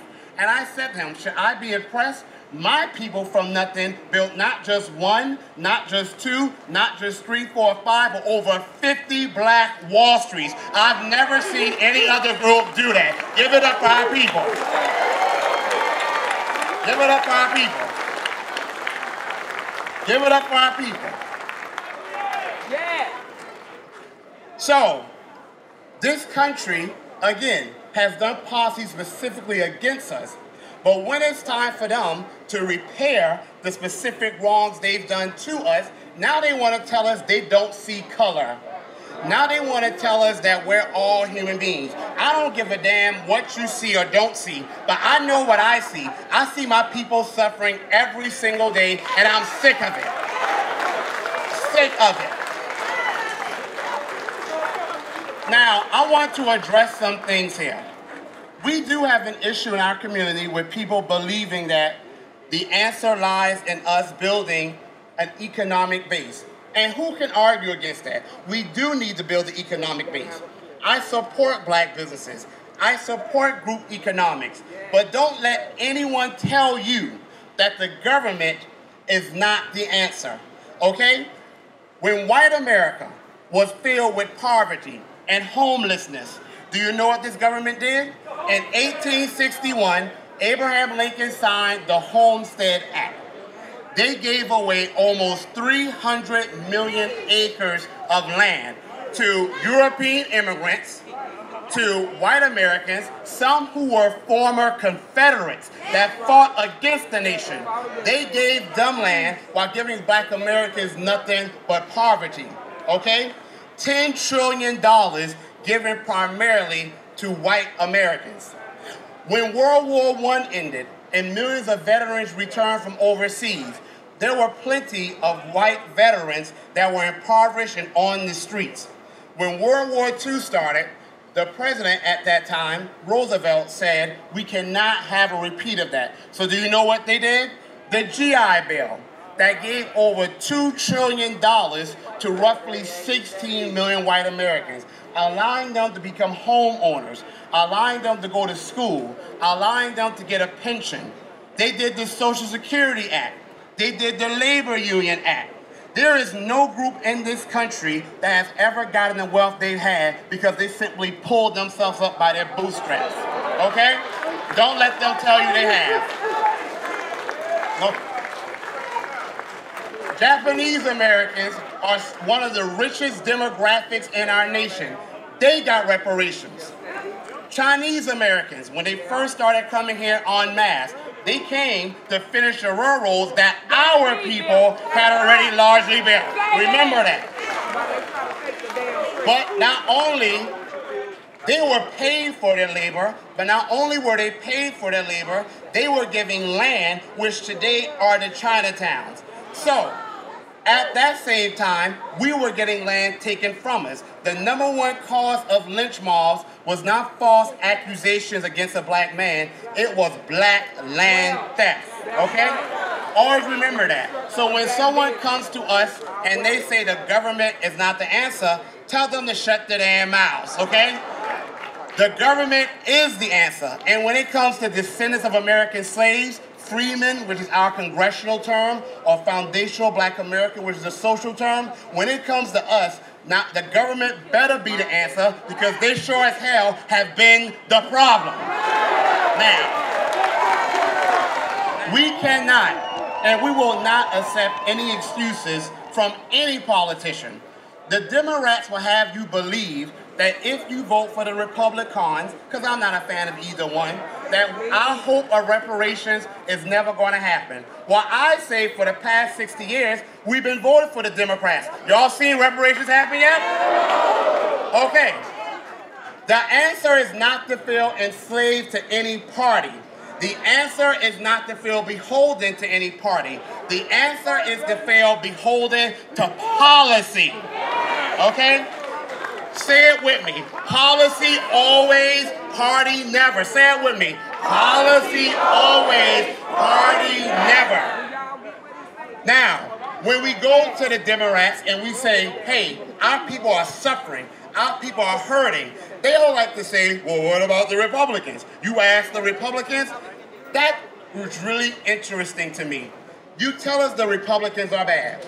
We believe you. You tell us that the Republicans won't do anything for us, and we believe you. And then we vote for you. But then when we go to you to hold you accountable for our votes, you say to us, why don't you go to the Republicans? Because you just told us not to. If I go to McDonald's and I get a Big Mac, and my Big Mac is undercooked, what the hell I look like going across the street to Burger King? You see, the party that gets the vote is the party that gets the smoke. Remember that. Now. You see, you're not going to have it both ways. You're not going to have it both ways where you get the vote, but you don't want to get the accountability. Okay? Also, let's deal with another lie. I heard Tariq and I heard a few people up here shut down some myths and rebuttals against reparations. But there's one that people like to say, well, we can't afford that. Let me explain something to you. If you borrow $50 from me and you say you're going to pay me next week, and I come to you to get my $50, is it my responsibility to figure out how you are going to pay? No. That's your problem.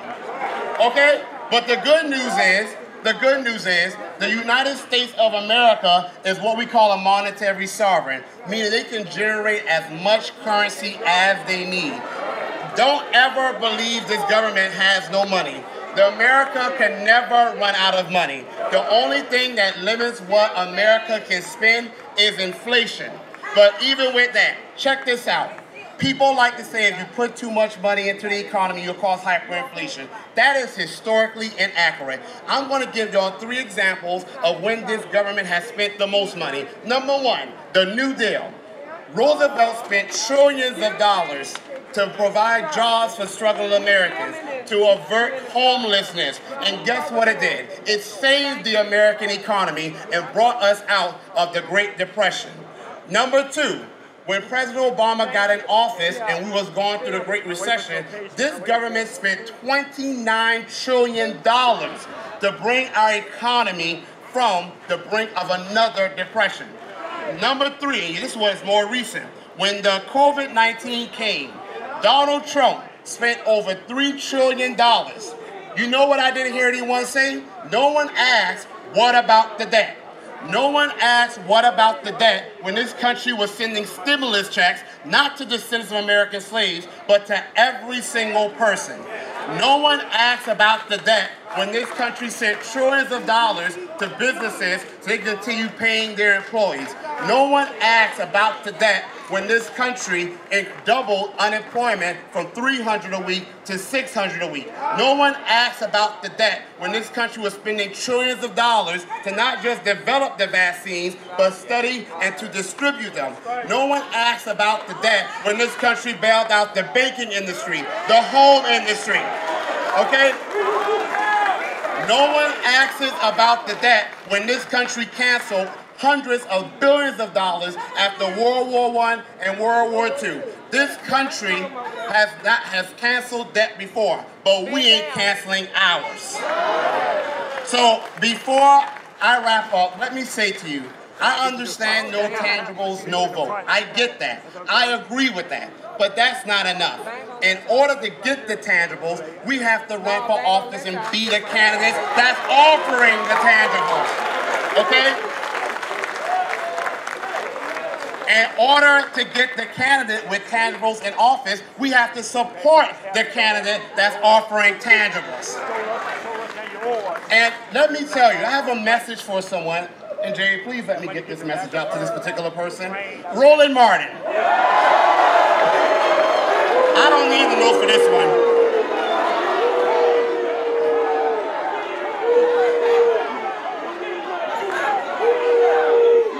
Roland Martin, Bakari Sellers, Torre, all of them. They like to speak condescendingly to us when we say we deserve lineage-based reparations and policies. They like to say, I don't know how the government works. I say to them, we don't need to know how the government works in order to see that it ain't working for us, okay? The second person, Tommy Tuberville, a senator from Alabama who said that criminals want reparations. Excuse me? Criminals? The only criminal is a government that owes money and inheritance to its citizens and refuses to pay. And you're the criminal for running on a platform that supports it. Last but not least, Hillary Fordwich. a commentator for the British family. When Don Lemon, who sat there like a coward, asked her about reparations, she said to him that we need to start with Africa. Hold on, Africa? If you want us to start with Africa, then those of us who have African ancestry, you would have left us in Africa, okay? The moment you bought captive slaves from the continent of Africa, you took on the debt. It ain't the continent of Africa that received over 50,000 inventions between 1870 and 1940. It ain't the continent of Africa that, when slavery ended, received over $42 trillion from black labor. It ain't the continent of Africa that poisoned our women, raped our people, fed our babies to alligators, imported our drugs into our community. It ain't the continent of Africa that we can go to Africa, we can go to Europe, but it ain't the continent of Africa to whom we belong. We already have a nation, and we're going to start right damn here, okay? It is this country. It is this country that owes us. It is this country that enslaved us. It is this country that has benefited from us. And damn it, it's this country that's going to pay.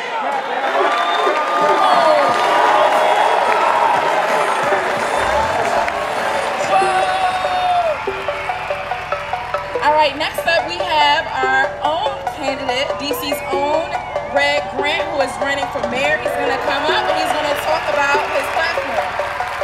Welcome, Brother Red. Power to the people, power to the people. I first want to answer a few things because I guess some people on Twitter that say I do not support reparations, and that's a lie. I do support reparations, and I say it with my own voice. I don't need nobody on Twitter to say it for me.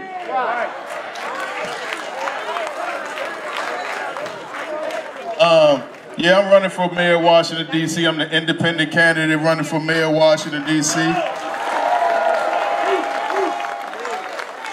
When I left the Democrats, they was talking about some red couldn't, you can't do nothing as an independent. And I told them, we can do it. We can do it.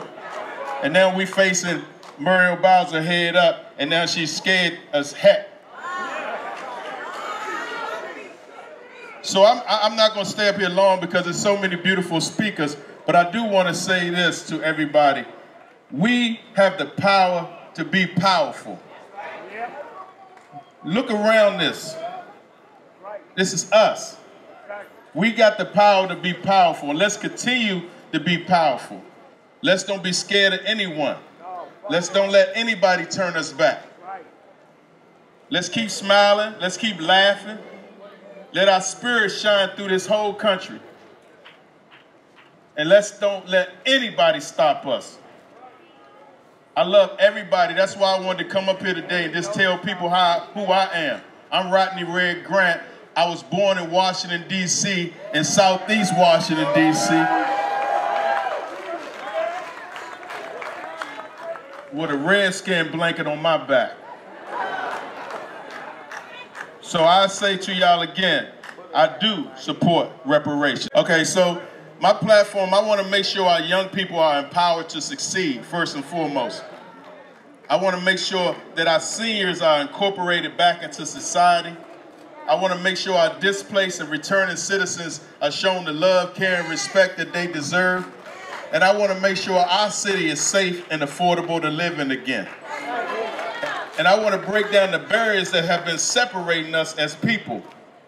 That's who I am as Rodney Red Grant. So thank y'all so much. Now, the next queen coming to the stage by the name of Teslyn Figaro.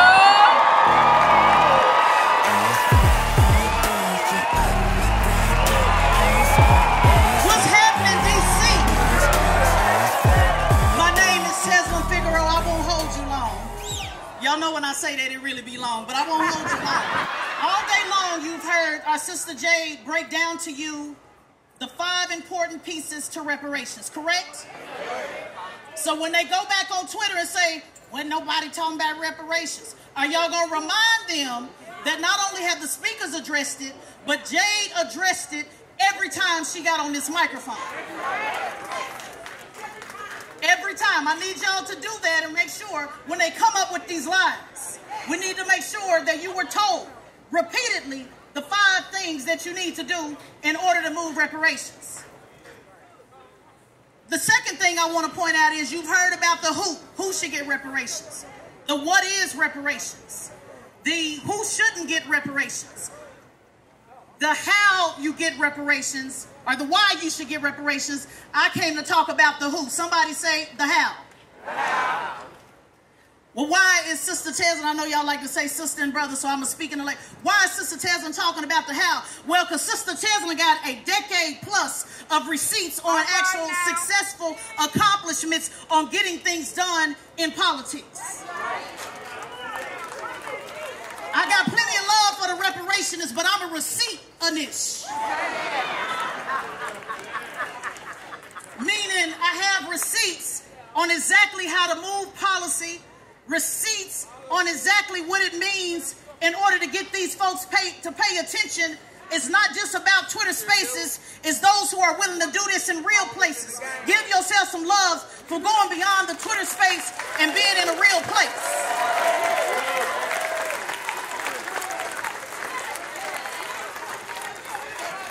A lot of folks don't like me because I stand with Tariq. Can I just explain to you that we don't always agree on everything, but one thing we agree on is that I'm a rider. And what does it mean to be a rider? It means that I get it. I know on social media y'all go buy 2 hot wings and a pepper and $85.99. Sister got back $25.29. But my real government name is Tesla and Figaro. You cross the T and you dot the I in Figaro. That means that I'm willing to dox my damn self to be crystal clear about where I stand. And this ain't no disrespect to nobody here. I'm speaking to those in the camera that have been talking about me. Let me do a side angle so they can get a good angle. I'm talking to the ones on Twitter Space that's been running their mouth. That wasn't me, but thank you for the turnaround. While you running your mouth under hidden names, push the line is what I came to talk to you guys about, which is politics until something happens. It requires politics like you heard our brother Marcel talk about. It requires, if you don't want to vote for the person on Tuesday, then the question is, who is going to run on Wednesday? Who's going to run their campaign on Wednesday? Who's going to be the digital content manager? Who's going to be the publicist? Who's going to be the campaign manager? You must, in order to push reparations or anything else that you're interested in, you must actually be the power that you're trying to change. To a lot of the folks in the elite that said they don't get it, they don't understand, that ain't nothing changing between now and Tuesday with these candidates. That might be true, but I got news for you. What's changing between now and Tuesday is now they know we ain't fucking around. Push the line training is about politics until something happens. Push. That means that you push the line in whatever way that you can. You are not focused on what the person on the left is doing, what the person on the right is doing. You're focused on what you can do. What can you do in order to move the ball forward? Critics have said, well, you got to be able to vote for people, to put people in office, or it's not going to never happen. Well, I got news for some of those critics. I'm not going to say their name because it's already been said. I got news for some of those critics. The current administration, most of the elected officials that are in office, they ain't doing this no way. So we are done begging. It is time to vote. I do believe in local politics. I'm not going to stand here and say it's a strategy. You got some people that say don't vote, no tangible. I'm telling you my strategy is to get people to run for office in local elections, state elections, because you're not going to change their mind. They've already been bought. It is time for us to vote. That's right. That's right. In California, the Reparations Task Force, that's a state issue. While the federal government is still trying to decide if they're going to do a study or not, California's already doing it. Who who is running in the state of California in 2024 to actually vote on that. That's right. That's right. It can't just be Marcel. He's just one. That's right. We got to put them in place, grassroots. Right. After today, 10 or 15 of you should be in my next training to figure out how do I run for office to actually get the job done. This is how you push the line. And then I want to know who's going to help them run that campaign. No matter where you live, you can run somebody's campaign. The devil is a lie. No matter where you live, you can contribute your gifts and your talent to put people in office. Even if they lose, you still winning. If you're interested in the training, I want you to take your phone out. I'm going to give you the number to text in a second. In September, Jade told you about it. Christy, shout out to Christy, one of the trainers that I brought. It's a nonpartisan training. We don't talk about issues. We don't talk about agendas. We don't talk about Democrat or Republican. We simply give you the tools. Step 1, step 2, step 3, this is how you run. This is what you need to do. There's 5 components to it. Campaign roles and responsibilities. Campaign compliance, meaning actually having your paperwork done. Campaign planning, campaign management, and community coalition building. I did another online one in October. I'm going to offer those same 5 classes online. I'm coming to some of your cities, but if you can't get it face to face, then get online so that you can get the tools to actually organize. We need 527s. That's a super PAC. That's what Bernie Sanders did. That was why he was able to shake up politics. You ain't got to like Bernie Sanders. I checked him myself publicly. But I'm telling you, it's a recipe to it. It's what the Tea Party did. You got to have a 527. If you don't like the no bucking, no vote campaign, then where are our commercials to counter that? All right. Donate your money to a 527. Somebody should be starting one outside of this where you can support your candidates. Not just financially, but also support them with advertisement. If you're going to spend 20 hours a day on Twitter Space, then somebody need to have a 527 so that those numbers count. You have to be able to tell these local leaders, hey, we've been able to touch 50,000 people. We've been able to engage. We took a poll.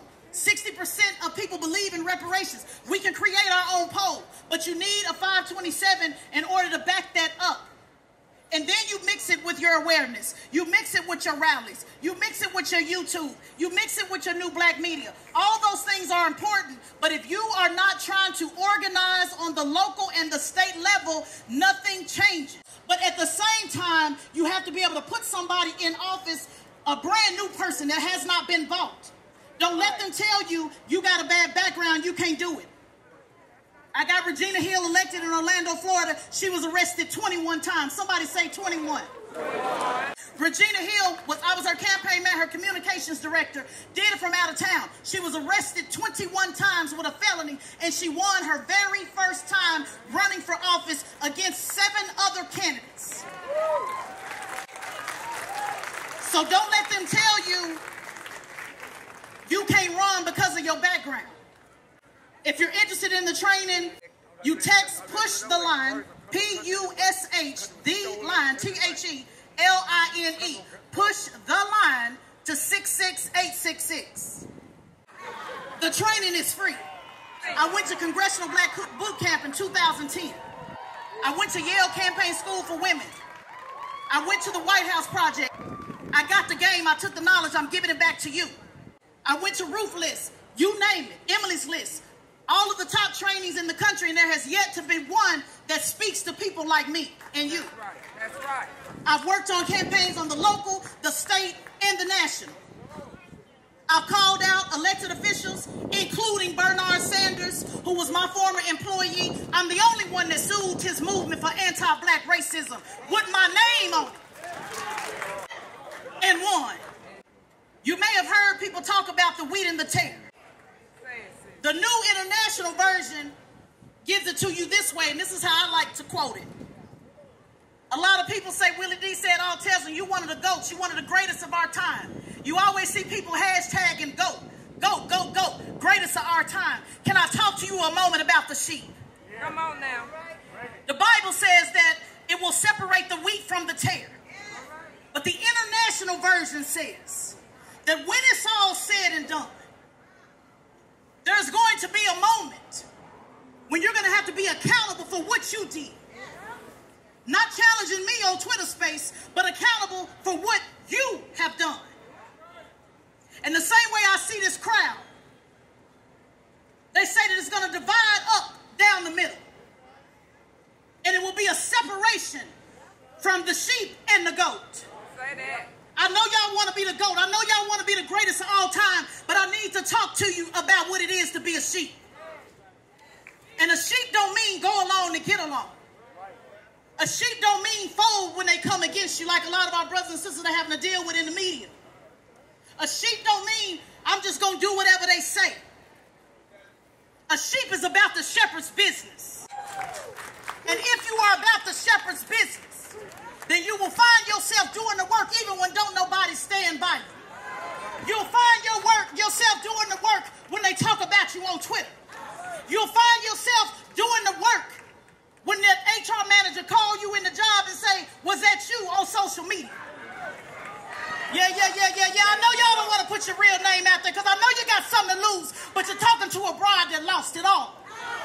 So I move different because I don't have no problem being an Uber driver. I didn't have no problem going to sell shoes at dealers for $12. I'm a hustler for sure. And I don't run no non-profit either. I'm a boss. Period. Don't nobody fund me. I don't take no check. And I don't want your little old cash app. You do need to be funding somebody, but I don't ask for y'all money because I always need to be in a position to tell you to go to hell. But it's something about a soldier that also put their fingerprints on the trigger. Quick story, for those of you that watch Boys in the Hood, if you haven't, leave now. That's a classic. But do y'all remember how remember when Trey said he was about that business? Yeah. Remember? He was swinging at the air. Had blood on his shirt. All up in Nia Long's area, crying and saying he needed to get a little piece just to help him get over. Y'all remember? When it was time to put in work, he defied his daddy. He jumped out the window and said, I'm about that business. Y'all remember? But when it was time to be about the business, shout out to our brother Ice Cube. Oh no, it wasn't just a coincidence. When it was time to be about the business, what did Trey say? It sounded good until it was time to put in work. And you notice how Ice Cube turned to our brother and looked at him with that look like we knew you wasn't about this business anyway. And he went ahead and let him out the car. I need you to let people in your life out the car. I need you to be comfortable going by yourself. I need you to be the Ice Cube in the movie and be willing to put in work by yourself. And when you go put in work, just like in the movie, I need you to get up out the car, because he could have just put in work, but he got out the car and he did it face to face so you can know exactly who did what. That's the type of soldiers I'm looking for. Because it was never meant for Trey to be a soldier. He needed to go on to Morehouse. We need our scholars. That's right. Y'all go on with y'all book reading self. We need our scholars. But we need some cubes too. That's right. We need some riders too. And today we came together to let people know the train is moving. You either with us or against us, but the train is moving. You either on the train or you under the train, because we're going to run you over. You either with us or you against us. Shout out to my sister Jade. Shout out to Tariq. I want to be clear. I know he always says he's not a leader, but I do want to be clear and say that he is a visionary. He is a visionary. Give a round of applause for Tariq. He's a visionary. He saw y'all in this crowd when others couldn't see it, including me, because I was nervous, y'all. I ain't gonna lie. I didn't know if y'all was gonna show up. But he kept his cool and he said they coming. So shout out to him for having the vision that many of your elected officials would never do. And I respect him for that. I don't agree with everything he do and how he do it. But I respect consistency. I respect riders. I respect those that's willing to call out the powers that be on a daily basis and get the death threats that come with it. My name is Tesla Figueroa, www.teslafigueroa.com.